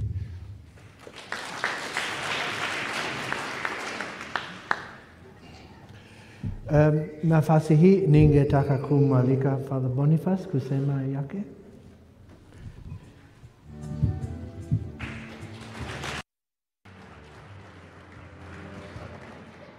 Mungu ni mwema na kila wakati. Askofu Mkuu wa Nairobi, Archbishop Philip Anyolo, our new priest, Father Solomon, all the priests, sisters, brothers, family of God. Najua wengi ni wageni kanisa hii. Baba Askofu amesema ni mara yake ya kwanza kuingia hapa. Na ningependa kuchukua wakati huu kuwakaribisha wote na kusema asante kwa Mwenyezi Mungu kwa sherehe ambayo tumekuwa nayo siku ya leo ambayo imekuwa baraka kubwa sana. I would like to take this opportunity in a very special way to thank the charity fathers for choosing our church to come and bring such a blessing here. We've had several celebrations here. We've ordained many fathers here. But I think it's the first time we have one from away. And it's a really blessing. We have in communion many things, the charity fathers, because they are just our neighbors down here. And it is very significant a year like this when we are still celebrating the synodality. And it shows oneness. The church is open to all of us because it belongs to God and it is for the people of God. So thank you so much for each and everything. My name is Father Boniface from the Order of Carmelites. We work here in the Diocese of Gong, and I would like also to say thank you so much on behalf of all the fathers, brothers of the Order of Carmelites who are working here in this parish of Goroi. So from near, from far, karibuni sana, tena na tena. Mungu awabariki sana. To our new priest, Father Solomon, we know each other very well. You've worked in our church several times, and it's good that you brought us the blessing. So we really pray for you as you begin your ministry. What the Archbishop said, from the small things you'll be able to do great. So we welcome you to this ministry to work with us for the people of God. Mungu akubariki sana. Thank you so much.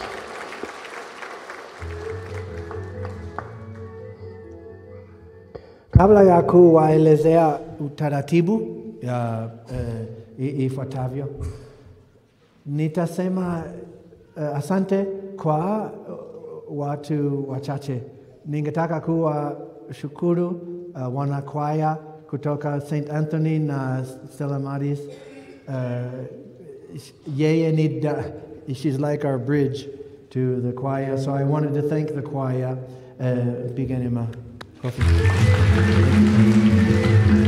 Very beautiful, very beautiful. I wanted to thank the people. Nilitaka kushukuru watu wa kanisa parokia hapa, hasa Mr. Maina na Esther ambao wametusaidia sana na wamejitolea kwa ajili ya hii sherehe kubwa sana. Asante kwenu. Akina mapadre, you know who you are. Thank you for coming. I wanted to thank especially my community of fathers, Baba Askofu kwa sababu, I've said it before, these big ceremonies are the closest that men come to having a baby. Because there's so many things and you try your best to kuandalia vitu, lakini tumejaribu. And I want to thank the priests of our community, both here in our formation house there in Rimpa, and the community in Pangani. Thank you for being willing to give your all. I'm most grateful. Thank you very much. Finally, your grace, you have done us a great favor. Also, our Bishop John Obala, he was very gracious to allow us to invite you. So we're very grateful for your presence with us, and we pray for you, and we thank you for your example and your availability. May God bless you.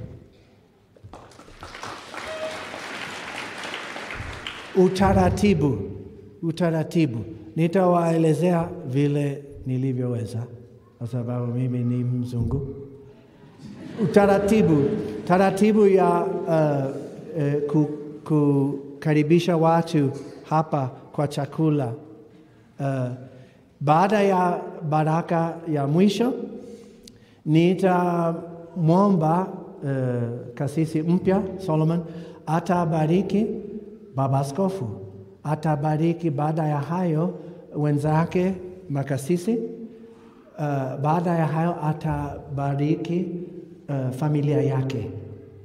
Now, so baba askofu, kuhani na familia yake. Baada ya hayo sisi tutasherekea kwa sababu tutakula, lakini kasisi mpya atakaa hapa kufanya kazi ya kubariki wote. Si ndio? Halafu hii itakuwa baada ya baraka ya mwisho ya baba askofu mkuu Philip. Yeye baada ya kutubariki tutapokea baraka yeye kwanza, baba askofu, kuhani, familia yake. Tutapiga mapicha hapa na tutatoka makasisi wote, na baba mpya, kasisi mpya atakaa hapa kubariki wote. Asanteni sana.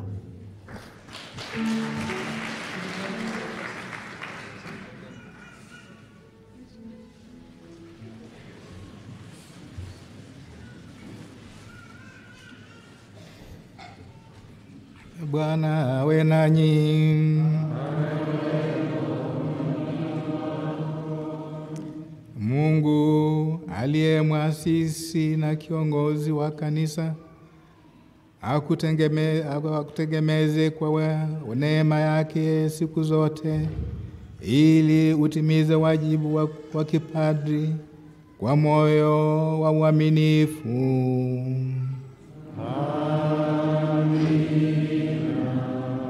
Mungu akufanye uwe mwaminifu na mtumishi na shahidi wa upendo na ukweli wa Mungu hapa duniani, na mhudumu mwaminifu wa upatanisho.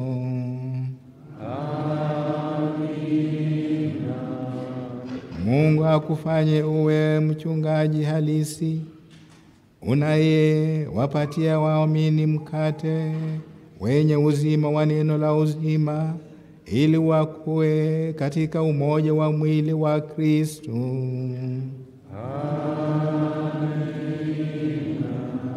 Nanyi nyote mliokusanyika hapa, awabariki Mungu Mwenyezi, Baba, Mwana na Roho Mtakatifu.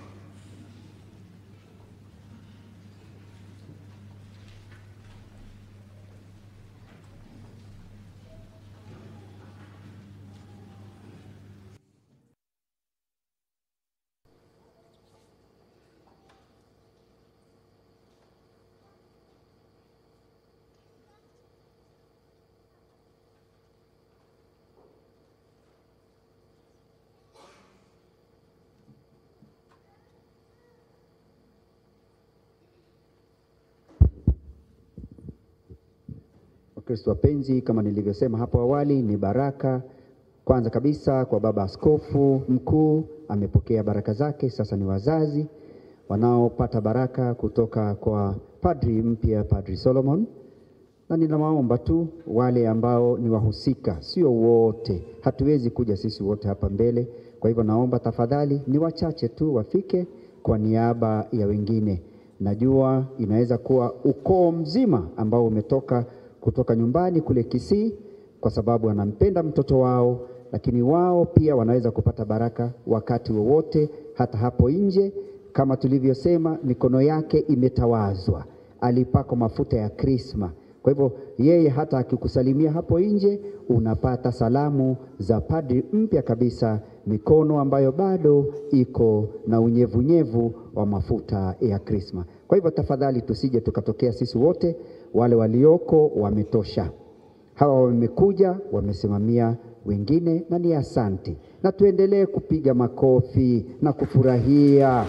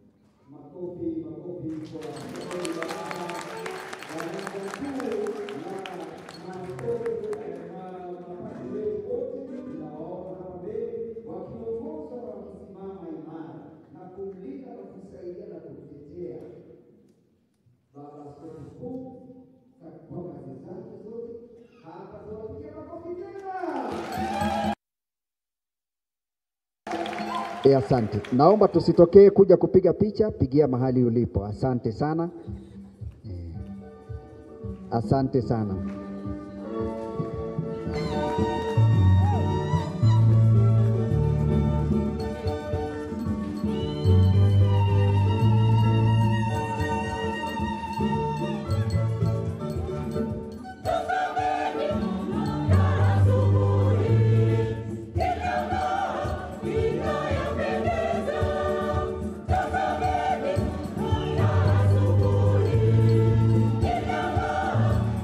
Yeah.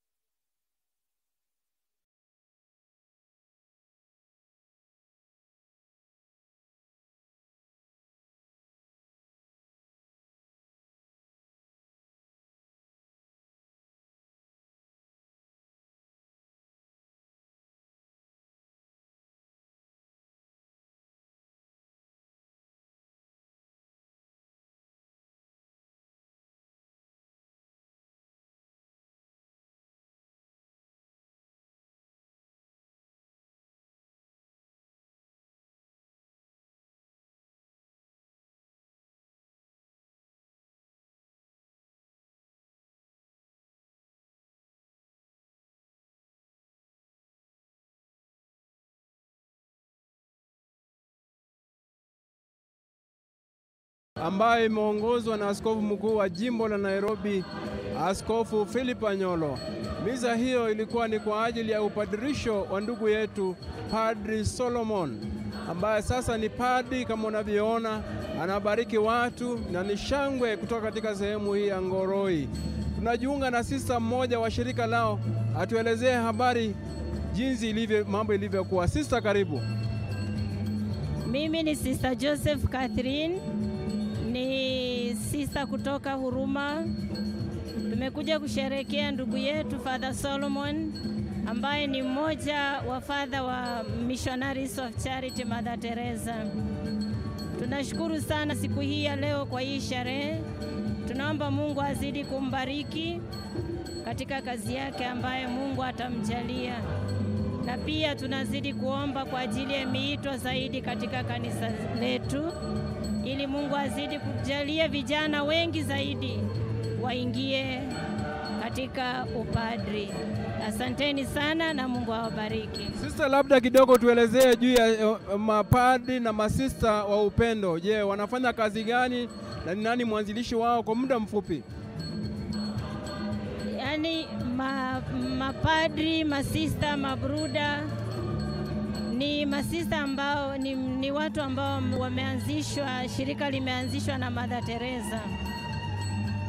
Sasa tunafanya kazi ambazo karibu zimefanana. Kwa mapadri wanafanya kazi hasa kiroho na masista pia.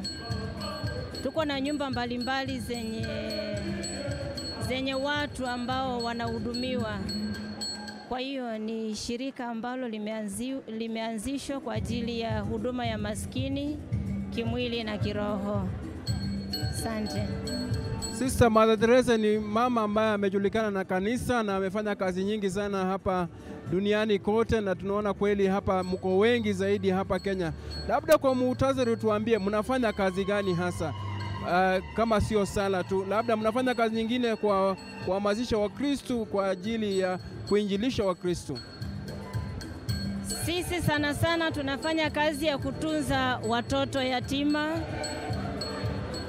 pia wazee, wamama ambao ni wajawazito na wote ambao wenye shida mbalimbali katika maisha. Tunafanya kazi pamoja, sio tu kuwatunza kimwili bali kuwatunza kiroho pia. Asante. Labda kama kuna mtu angependa kuingia, msichana angependa kuingia katika shirika lenu, labda ni nini hasa angelifanya ili aweze kuwa sister katika shirika lenu? Huo wote ni wito. Asipoitwa hawezi kuingia katika shirika. Kama Mungu amemuita, lazima tu atakuwa sister. Huo ni wito.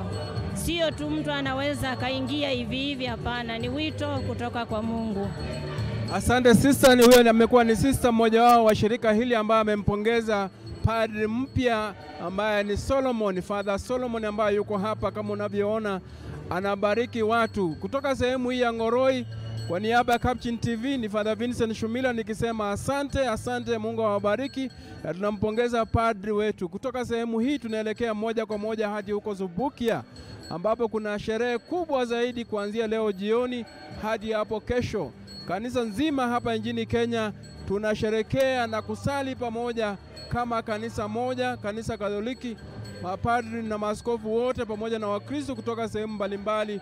Tutakuwa huko ili tuweze kusali. Tutakuwa tunaombea taifa, tunaombea familia zetu, tunaombea mashughuli mbalimbali za dunia nzima, tukisema kwamba Mungu ndiye ambaye anatuongoza. Tunakuomba wewe jiunge na sisi tunapoombea watu, tunapoombea nchi yetu, tunapoombea viongozi wetu ili waweze kuishi jinsi Mwenyezi Mungu anavyohitaji. Ningependa kuwashukuru ninyi nyote ambazo kwa njia moja au nyingine mmetuwezesha kufika hewani. Wafadhili wetu mahali popote mlipo, asanteni sana. Mungu awabariki. Ndugu zetu ambao wanafanya kazi hapa wakiongozwa na Bor, Eric, Simiu na wale wengine wote tunasema asante, na kule studio tunapita ambaye vile vile anafanya kazi nzuri. Kutoka sehemu hii tunasema asante, asante. Mungu awabariki. Wenu ni Father Vincent Shumila.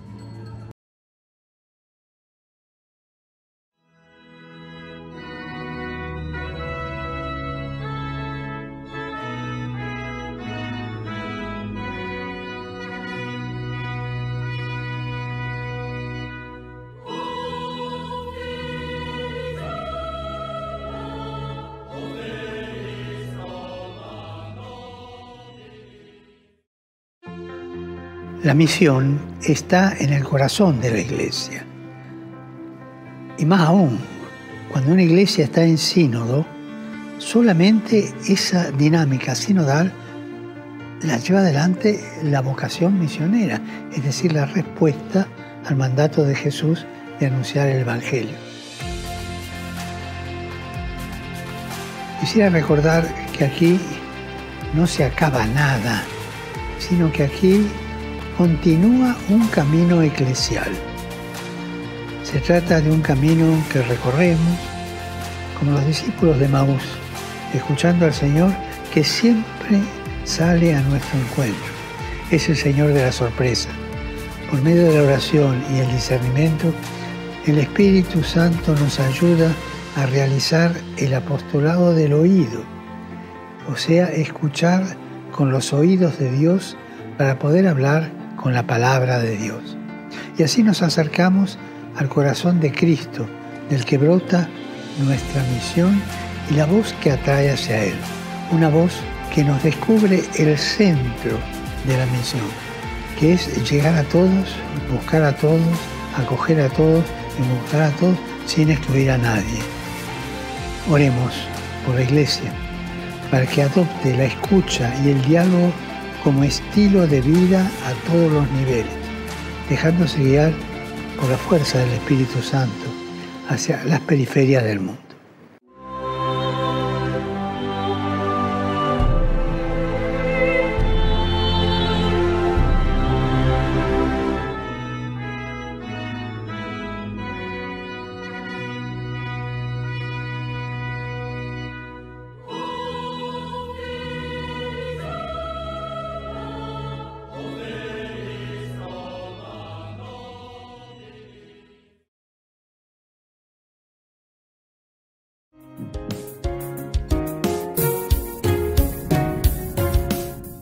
Pia nawashukuru tena kwa support unapatia Capuchin TV. Ile support tunapatia Capuchin TV ni muhimu sana, kwa sababu kazi wanafanya ya kuhubiri injili kote, mimi siwezi, hata wewe, kwa sababu una ujuzi, lakini kwa kuwasaidia tunafanya hiyo kazi.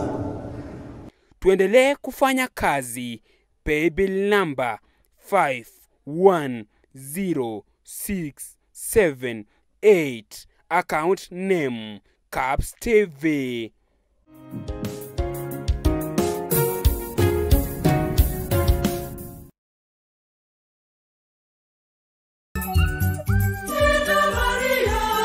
Jina tukufu na furahisha, linatutuliza.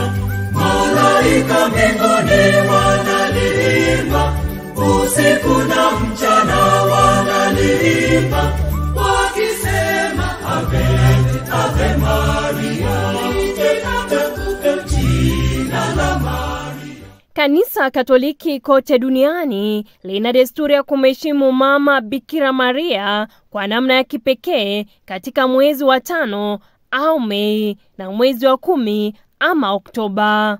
Kwa miaka michache iliyopita, Kanisa Katoliki hapa nchini kupitia kwa Baraza la Maaskofu wa Katoliki almaarufu KCCB huandaa siku ya maombi ya kitaifa kwenye mlima wa Bikira Maria mama yetu wa Subukia.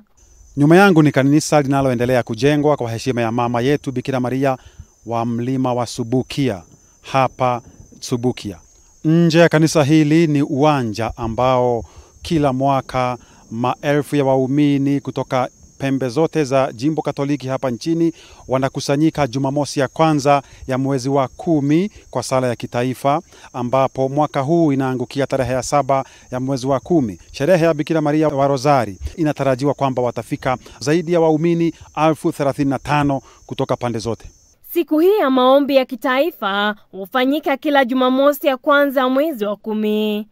Mpangilio wa kuadhimisha siku hiyo ni kwamba kupitia kwa Tume ya Haki na Amani, ambayo sasa inajulikana kama Idara ya Haki na Amani, baraza hilo la maaskofu hutoa kauli mbiu ama wazo kuu ambalo huwasaidia waumini kusali kwa jambo maalum. Maombi hayo ya kitaifa huongozwa na muungano wa jimbo Katoliki mbalimbali ambazo zimegawanywa katika makundi manne kama wilaya za zamani.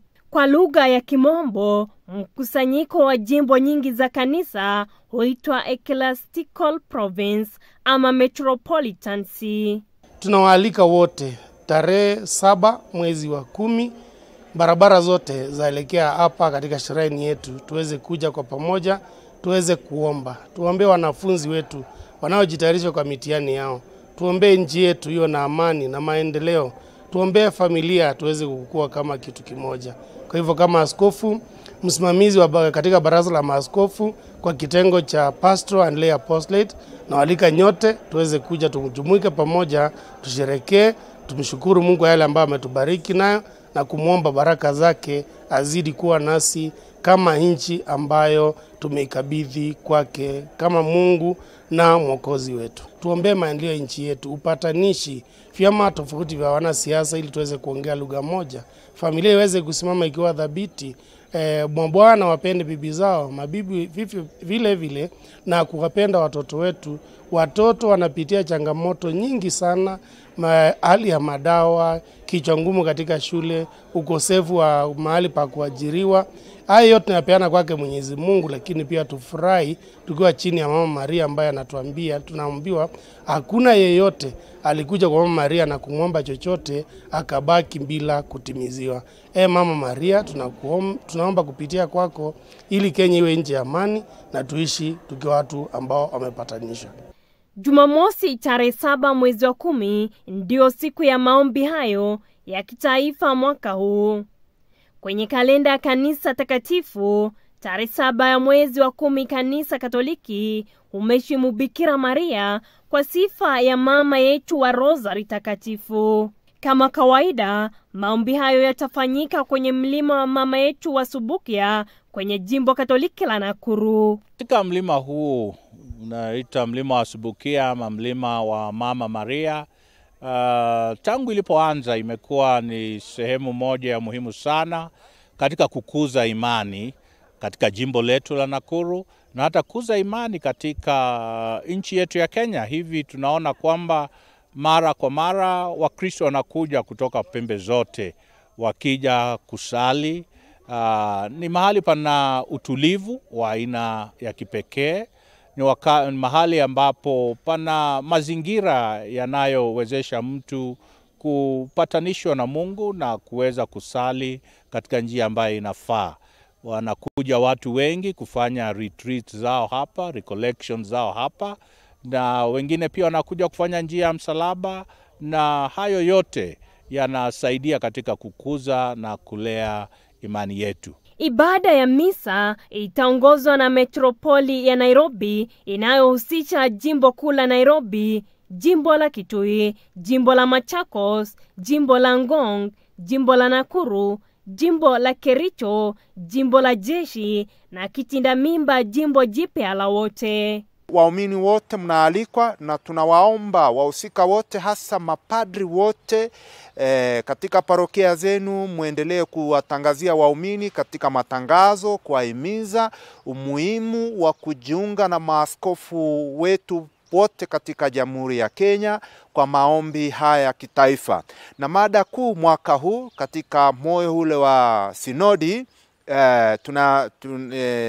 tunaambiwa pale journeying together as a reconciled family, yani kusafiri pamoja kama familia iliyopatana au familia patanishi au familia ambayo inaishi maisha ya kindugu, maisha ya msamaha. Na Ijumaa kabla ya siku hii ya tarehe 7 mwezi wa 10 tutakuwa na misa ya vigilia. Kwa hivyo na waombeni tafadhali tuweze kukutana huko Subukia, tuweze kuombea taifa letu la Kenya, tuombee familia zetu, tuombee vijana wetu, tumuombe Mungu kwa nyakati hizi za uchumi tunazopitia. Mungu atupe nguvu na faraja na kupitia maombezi ya mama yetu Bikira Maria. Na tunaambiwa katika maandiko kwamba sala inayotolewa katika jumuiya katika wawili, watatu au zaidi, na kwa imani sala hiyo inamfikia Mwenyezi Mungu. So tunapoamini hivyo, tunapoomba kwa pamoja, tunapopiga magoti, tunaponyenyekea mbele za Mungu kwa pamoja, bila shaka Mungu ataendelea kuyasikiliza maombi yetu na kuibariki nchi yetu na kuitakasa, ili tuone ya kwamba basi tumeishi katika utulivu na matumaini na amani siku zote. So nasema karibuni sana sana siku hii, maana bila nyinyi waumini na watu wote wenye mapenzi mema, basi siku hii haiwezi kufana vile. So karibuni sana. Tunaona kweli itafanyika vizuri. Kwetu ni kuendelea kuomba ili Mungu afanikishe hii siku, ili sisi sote tuje kuomba na kuomba hapa katika mji mtakatifu wa Mama Maria. Inatarajiwa kwamba wanakuwa takriban 5,000 kutoka jimbo hizo watahusika. Kunalingana na kila diocese. Kama Nairobi sasa sisi tunahitajika tuwe 2,000 na crew wawe 1,000, DUD wawe 200, Kericho 500, Machakos 500, Kitui 500. Sasa tunaye diocese zingine ile imezarua juzi, wote hatujui watakuja wangapi. Kati ya vivutio vikuu kwa maujaji kwenye mlima wa mama yetu wa Subukia ni maji ya baraka. Katika imani yetu sisi wa Kristo wa Katoliki, maji ya baraka ni sehemu kubwa ya imani yetu. Tunaamini kwamba baraka za Mwenyezi Mungu zinatumiminikia kupitia kwa alama mbalimbali, na maji ya baraka ni sehemu mojawapo ambapo padre ama shemasi ama askofu anatumia maji ya baraka kubariki waumini na kubariki mali, maisha na vyombo vyao. Hapa kwenye mlima wa Subukia wa Mama Maria, wanaofika hapa mahujaji hawajihisi wamekamilika kabla hawajarudi nyumbani na maji ya baraka kwa ajili yao na kwa ajili ya jamaa zao. Kwa hivyo hapa tarehe 7 ya mwezi huu ama tarehe 7 ya mwezi ujao wa 10 itakuwa ni foleni ndefu waumini wa Katoliki wakisadiki kwamba Mungu anawabariki kupitia kwa maji haya ya baraka.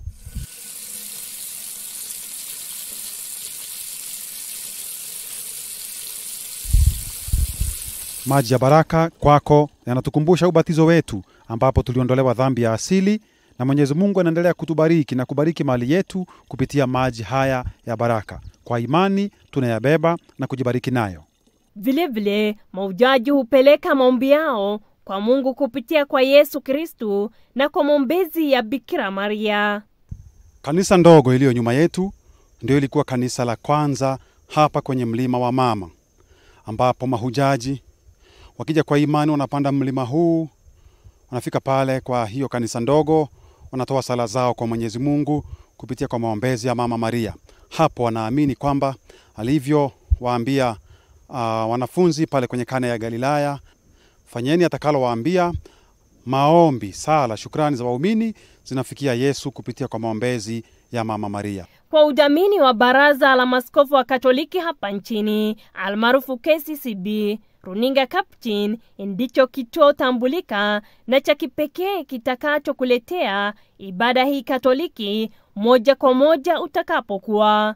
Wewe ambaye kwa sababu moja ama nyingine hutaweza kwenda safari hadi Subukia, ningependa kuchukua fursa hii kuwakaribisha maaskofu, mapadri, watawa wa kiume na kike na Wakristo wote kwa jumla kutoka pembe zote za majimbo yetu ya hapa Kenya katika National Prayer Day ya mwaka huu, mwaka 2023, ambayo kiini chake ni kusafiri pamoja kama jumuiya moja ama kwa jumuiya patanishi.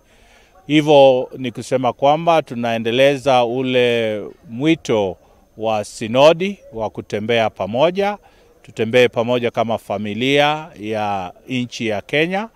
Hivi tunajua yale mambo ambayo tunayapitia na tungependa tuje pamoja ili kuweza kumshukuru Mungu kwa yale ametujalia, na hata katika changamoto tulizo nazo pia kumuomba ili akaweza kutupa njia ya kuweza kupata suluhisho katika maisha ya watu wa Kenya, ili tuendelee kumcha Mungu na kumtukuza katika njia ambayo inafaa.